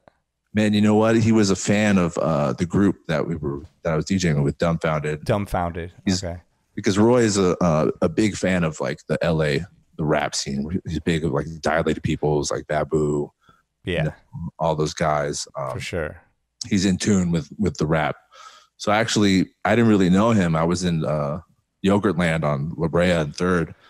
And he was there. He was like, "Yo, DJ Zo, right?" I was like, "Oh, yo, what's up, dude?" And he was with his daughter. And he's like, "Yeah, I'm a big fan." I was like, "All right, cool." He's like, "Yeah, it's me, Chef Roy." You know, I was like, "All right, cool." And then I was like, "Chef Roy? What the fuck? Who's that?" And then I was like, "Oh, okay, that's the Kogi guy, you know?" Right. And man, Roy is like a man of the people. He's a great dude. We became close friends after that. And he is just 100% like wears his heart on his sleeve. So, you know, that's big up Roy. He helped me out a lot in Vegas too. Dope. He's amazing. I mean, he does so many great things for the community. Great chef, dope, great taste in DJing and music. I mean, all the music at Best Friend is so ill. Like you said, I noticed there was so much LA underground hip hop, which is what I grew up on. I grew up here, and I was in groups, and I wanted to be Dilated Peoples more than anything, you know. So the fact that that's the soundtrack of his restaurant just makes me want to sit in there and never leave. Yeah. It's so dope. Yeah. That's super cool. All right, let's hit a few more questions from the internet. Internet. What? Sorry for rambling, but you know. No, that's what we're here for, dude. Weeks. I know. That's the thing. These podcasts have been longer than usual, but I'm like, yo, we haven't talked to anyone. It's the only time we get to actually connect. So let us go. But I know, but that's so dope. No, I wanted to know. I knew you had a connection like that, but I didn't know the exact story and the way that it went. That's super interesting. Okay. IFTW. Image from the wood, shout out. Super amazing DJ and scratch DJ and all that. He says he has a lot here. Let's see what's happening. He said Aniceto Molina. Oh, Aniceto Molina. Aniceto Molina. That's a cumbia song. You know, I don't know. I think he trips out because I'm half Filipino and half Italian, but I look like Hispanic. So people always think I'm Hispanic. But yeah, you were killing it on the LAFC stream with that. Yeah. So I think he said that because I think he trips out that I know that song. But the only reason I know that song, it's La Cumbia Sampuesana. I think La Cumbia Sampuesana. Okay. Because I used to DJ like fucking 10 years ago, or maybe even longer, at Virgil Middle School, in after school, like middle school. Yeah. Maybe it was 12 years ago. Yeah, 13 years ago. Anyways, it was hella long ago. And I mean, I had no job. I wasn't DJing clubs. I was doing those $50 tours. And then when the tours were over, I was like, oh, I need money. So we have an after school DJing program, teach the kids. And the kids were all into that kind of cumbia and all that kind of crazy, you know, music that their parents were into. So I've got like a sick cumbia salsa folder. Crazy. So I think that's probably why he said that, because trips out for that. Well, he has a bunch. Let's see. He said, proper question. How did you develop your style of jumping up and down in tempos? Oh, I was going to say I'm jumping up and down on the DJ table. How do you learn to jump up and down? No, tempos. I do the same thing, and some people like it, some people don't like it, but I love DJing like that. Yeah, I really love DJing like that. And how did I develop it? I would say ADD. Yeah, me too. I don't know. Just wanting to play this and wanting to play that, right? But I really enjoy a feature that I've been fucking around with lately on the CDJ that I really love. And I don't know, some people might roast me for it or not, but this is the only time I use the sync, is I'll put the ultra pitch on plus or minus 50, and then I'll drop it down to like minus 38, and then I'll have the other song going in here, and then I'll sync it. And then by using that, you know, adding it from up to 30. Let's say we're at like 70 BPM, and I'll bring it all the way up to 110. I'm making my own transition tool, you know, but I'll try to grab it on a part of the song where there's not a lot of, you know, drums, like, you know, like throw some more, it's kind of acapella, throw some more, you know. Yeah. And then that is another way I've been able to like drastically go in between BPMs, but also the ways that the methods you talked about, like having your loops ready to go, or just I've been even slamming the reverb, like the reverb out of something, and then like scratching it. It's the best. It's better than the echo to me. Like, and if you hit the reverb on the perfect time a little bit before, and then pull it out, and then you drop, and then you have time to then drop the other thing perfectly on beat of the other beat, so it feels like it's on beat even if it changes tempo. Or even the sampler, like with the S9, they have the sampler cue, and then I'll put the effects right here, and then I'll just tighten the echo. So I'll be like DJ, and then like, you know, drop something. Right. Wait, what do you mean? You're looping it, and then what? No, if you press this one right here that says sampler effects on, and then you just tighten the echo. So I started at like half, and then go to 1/4, 1/8. It doesn't really grab it, but it just tightens the loop to that echo. So it's like zo. Oh, and you're pressing your sampler. DJ DJ. Oh, tight. See, we're learning things here. I didn't know that. I enjoy doing that too, like really aggressive, like in your face, but it's not noisy. Right. You know? Yeah, tastefully done or skillfully done. Yeah. Dope. What's your favorite city to DJ in, and why? Well, you're a world traveler, so that's a lot. I would say the U.S. Besides hometown of L.A. And I would maybe consider, you know, Vegas is also not hometown, but that's where I DJ quite frequently in the past year. So excluding those two places, because obviously I love those places. I'd say New York, man. I fucking love New York. I know. I love New York so much. Yeah. Dope. And where do you play in New York? You play Dumbo, Soho, you said? Yeah, I played Soho House, Meatpacking, Soho House, and Dumbo. Played Fat Buddha, Lower East Side. Played Lavo before. Played Tao before. Tight. A couple other places, can't remember. Oh, when we were touring, we did all those like SOBs and Highlight Ballroom, Mercury Lounge. Some other ones. What's the biggest? Oh, that was coming from Chow. I don't even know. Erica. Chow Erica. I can't read it. Sorry, Erica. IFTW has 5 million questions. What's the biggest thing you've learned professionally in your DJ career? The biggest thing I learned professionally in my DJ career is, man, you have to have a good attitude. Like, I have tons of skilled friends. Obviously, like, if you do have skills, it's going to, you know, fast track your ability to get there. But, you know, you got to kind of put yourself out there and, you know, to meet the right people and be able to talk and just have a good attitude. Like, you know, I had a lot of like older, well, not anymore. Now they're using Serato. Shout out my boy DJ Counter-Strike. But for a long time, a lot of my OGs be like, fuck Serato, right. You know. So just having a good attitude will help. I'm not saying that Counter-Strike said that, but Counter-Strike, I DJ'd with you and you were using Serato. So. You're in. You've been infected with the Serato virus. Dope. Okay, we got Kenny. He says, where and how are we going to celebrate after this quarantine? I mean, does anybody know? Kenny Yim. That's my boy Kenny. Is it Kenny Yim? Yeah. We're going to celebrate Kenny in Bali. Yim, what up? Celebrating Bali. Let's go. Yeah, we were supposed to DJ there. That's probably why I put that at La Favela. Shout out to Scratchy. That's where we'll celebrate. All right. I want to come. Who are your favorite scratch DJs? Rated R said that. Damn, if I wish you didn't tell me, because then I would have told you rated R. But since he's asking the question, he can't be my favorite. But man, rated R is one of my favorite scratchers for sure. All right, go peep. I like Destruct from New York, of course. Yep. He's from here, amazing. Actually, but he lives in New York. Serato. I like a lot of my Pal Talk homies from back in the day. Empo was really sick. Oh yeah. Man, a lot of the European cats, I'm drawing a blank, and of course the OGs like, Hubert, the Junkies. Yep. Shout out Babu. Man, Melody and Chalk are like my favorites these days. They're like machines. Yeah. Especially Melody's like routines that he's putting on Twitter are just like fucking outrageous. I know. He makes it look so easy. So good. It's insane.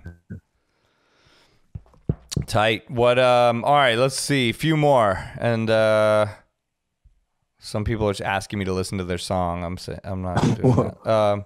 You don't want to plug them real quick? Definitely not. Some girl. Hi, what do you think of my song? It sucks. All right. What does bang bang mean in Zoe's Serato?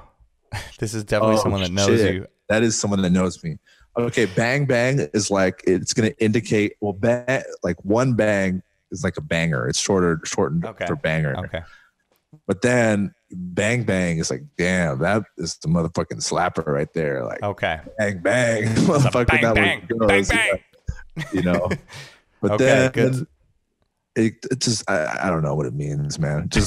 It means super banger. It means a banger of bangers. Yeah. All right, that was DJ Midas Touch. Midas, what up, Midas?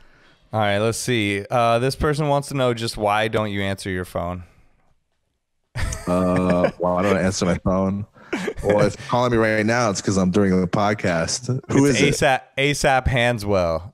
Oh, what up? What up, Ty? Because you try to FaceTime me, bro. I don't FaceTime nobody, including my girl. Don't just FaceTime people out of nowhere. It doesn't matter if it's quarantine. You gotta hit me with a text. And you know what? I meant to text you back, but I totally forgot.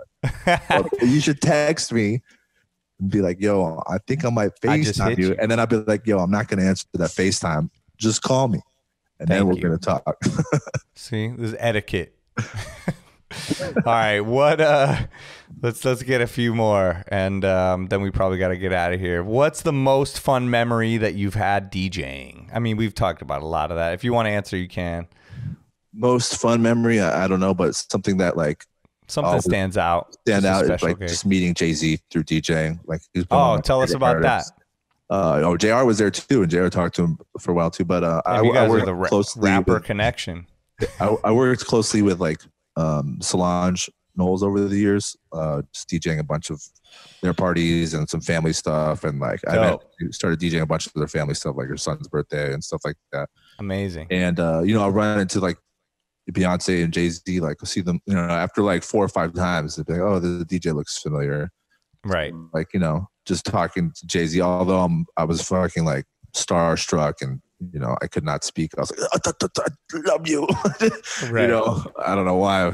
I usually don't get like that, but it was funny because I was DJing Solange's son's birthday, and then Blue Ivy came up to the DJ thing and was like, can you play I'm in Love with the Coco? And I was like, sure. I have the clean version. Like, why not? I'll play it. So I played it, and then Jay-Z comes over and he's like, is she bothering you? And I'm like, no. She wanted the song.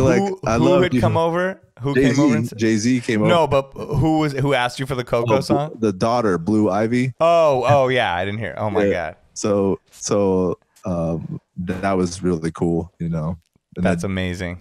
And then JR was there, and JR was more composed. He was like, I'm gonna go on him and say, he's like, hello, Jay, I've been playing your songs for 20 years. Thank you.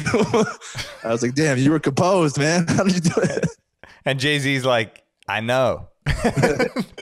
He's like, every DJ plays my shit. That's so funny. That's the second Jay-Z story we've had on here. DJ Equal had 2 Jay-Z stories that could have went hand in hand that were pretty hilarious on his episode. I gotta check that one out. It's good. They're pretty funny. What's your favorite city to DJ in outside of the US? Outside of the U.S., man, I love DJing in Ho Chi Minh City, Vietnam. I just actually, right before all this started, I was going to announce a new residency over there at my boys' club, Commas in Saigon. And I went there I've DJed there about 5 times now, but we were going to do like bi-monthly or every other month. And I love DJing there, man. This is the whole team. I really like Southeast Asia because you can take more chances. Like some places, like when you DJ in like China or Macau or, you know, Hong Kong, the type of songs that work are like, I got a feeling, you know, right. Or like Flow Rida Low, which is like, you know, you don't really want to play those, but if you want to get booked again and you want to make the, you know, owner happy, then maybe you'll play those. Whereas in the Southeast Asia and Vietnam and the other places, like, do your set, do what you want. The people are receptive. So, you know, I really enjoy it there. Tight. That's from Discover Koreatown. Yeah. So you got all of Koreatown asking you. Yeah, I said hit up Spider for all the questions. Killing it. It's dope. What up? So like with the celebrity, let's say the private event or the celebrity gigs, like, do you consciously have a way that you go about getting those gigs or keeping them going, or is that just something that has sort of come into your life? It's kind of come into my life, but I've learned, and my boy Cal from Vegas put me up on it. He's like, you got to check in with your clients, like at all times. Like, let's say, for example, you've got a really good, you know, Facebook contact, or you've got a really good contact at Google, or, you know, like the Oscars or whatever it is. Yeah. You know, you make that time to like call them, check in on them, you know, how are you doing during this quarantine, or like, you know, even before quarantine, right? Or buy or whatever, or just little gestures. Because then, you know, they have these events and then they'll start to think like, oh, we've got, you know, DJ XYZ. Oh, you know, I just talked to Zoe recently. Right. That's how I've maintained a lot of those relationships over the years. Just, you know, make sure you check in and don't treat it as just a one-off, you know. Right. So, what about like the international club gigs? Yeah, exactly. Same exact thing. And my boy Lou is the one that put me up on game about this, Lucky Lou, which I don't necessarily totally agree with in all the venues, but he told me, he's like, when you go to a place, he's like, don't try to get creative. He's like, just play the bangers and, you know, drink with the owner. And I don't agree with the first part because I always like to get creative, but definitely drink with the owner, become chummy with the owner, you know, make a good impression, do your best, like do really well. And that's not to say that I haven't bombed before, but I've been invited back. Like Macau, I had like one of the worst sets of my life ever because like the advertising is like hip hop night, but in, you know, Macau, hip hop means Ed Sheeran, you know, or Justin Bieber. It's a different definition, right? So yeah. You know, that was a difficult one, but just maintaining the relationships, checking in, and a lot of the stuff too is like when you go to certain places, there's going to be certain people that are, you know, controlling who can play where. And if I think Sean Christie said it, like you got to, it's like that ride at Disneyland. You got to be like this tall to ride. Like, you know, that's like the DJ bar. If you could DJ, you know, at that level, then like you can get booked, but it's on you to see to how you talk to these people and like how you make an impression on these people. For example, with Vegas, like we got our good friend Eddie Mack. He helps me out incredibly. I DJ like 5 or 6 venues, you know, every month because of him in Vegas. And then the same thing in Thailand. I got my homies, Bangkok Invaders, DJ Ono, DJ Buddha. Yeah, shout to Ono. I've hung with him before. Yeah. So, you know, these are the couple of guys that are booking in Southeast Asia. So just becoming friends, establishing friendship, and in these times of quarantine, sharing like quarantine memes with the homies, like, you know, building a camaraderie, you know. Right. Those are all super good points. I think people sort of like take for granted or almost seem common sense, but they're not, you know, if you don't go about and do it. Yeah.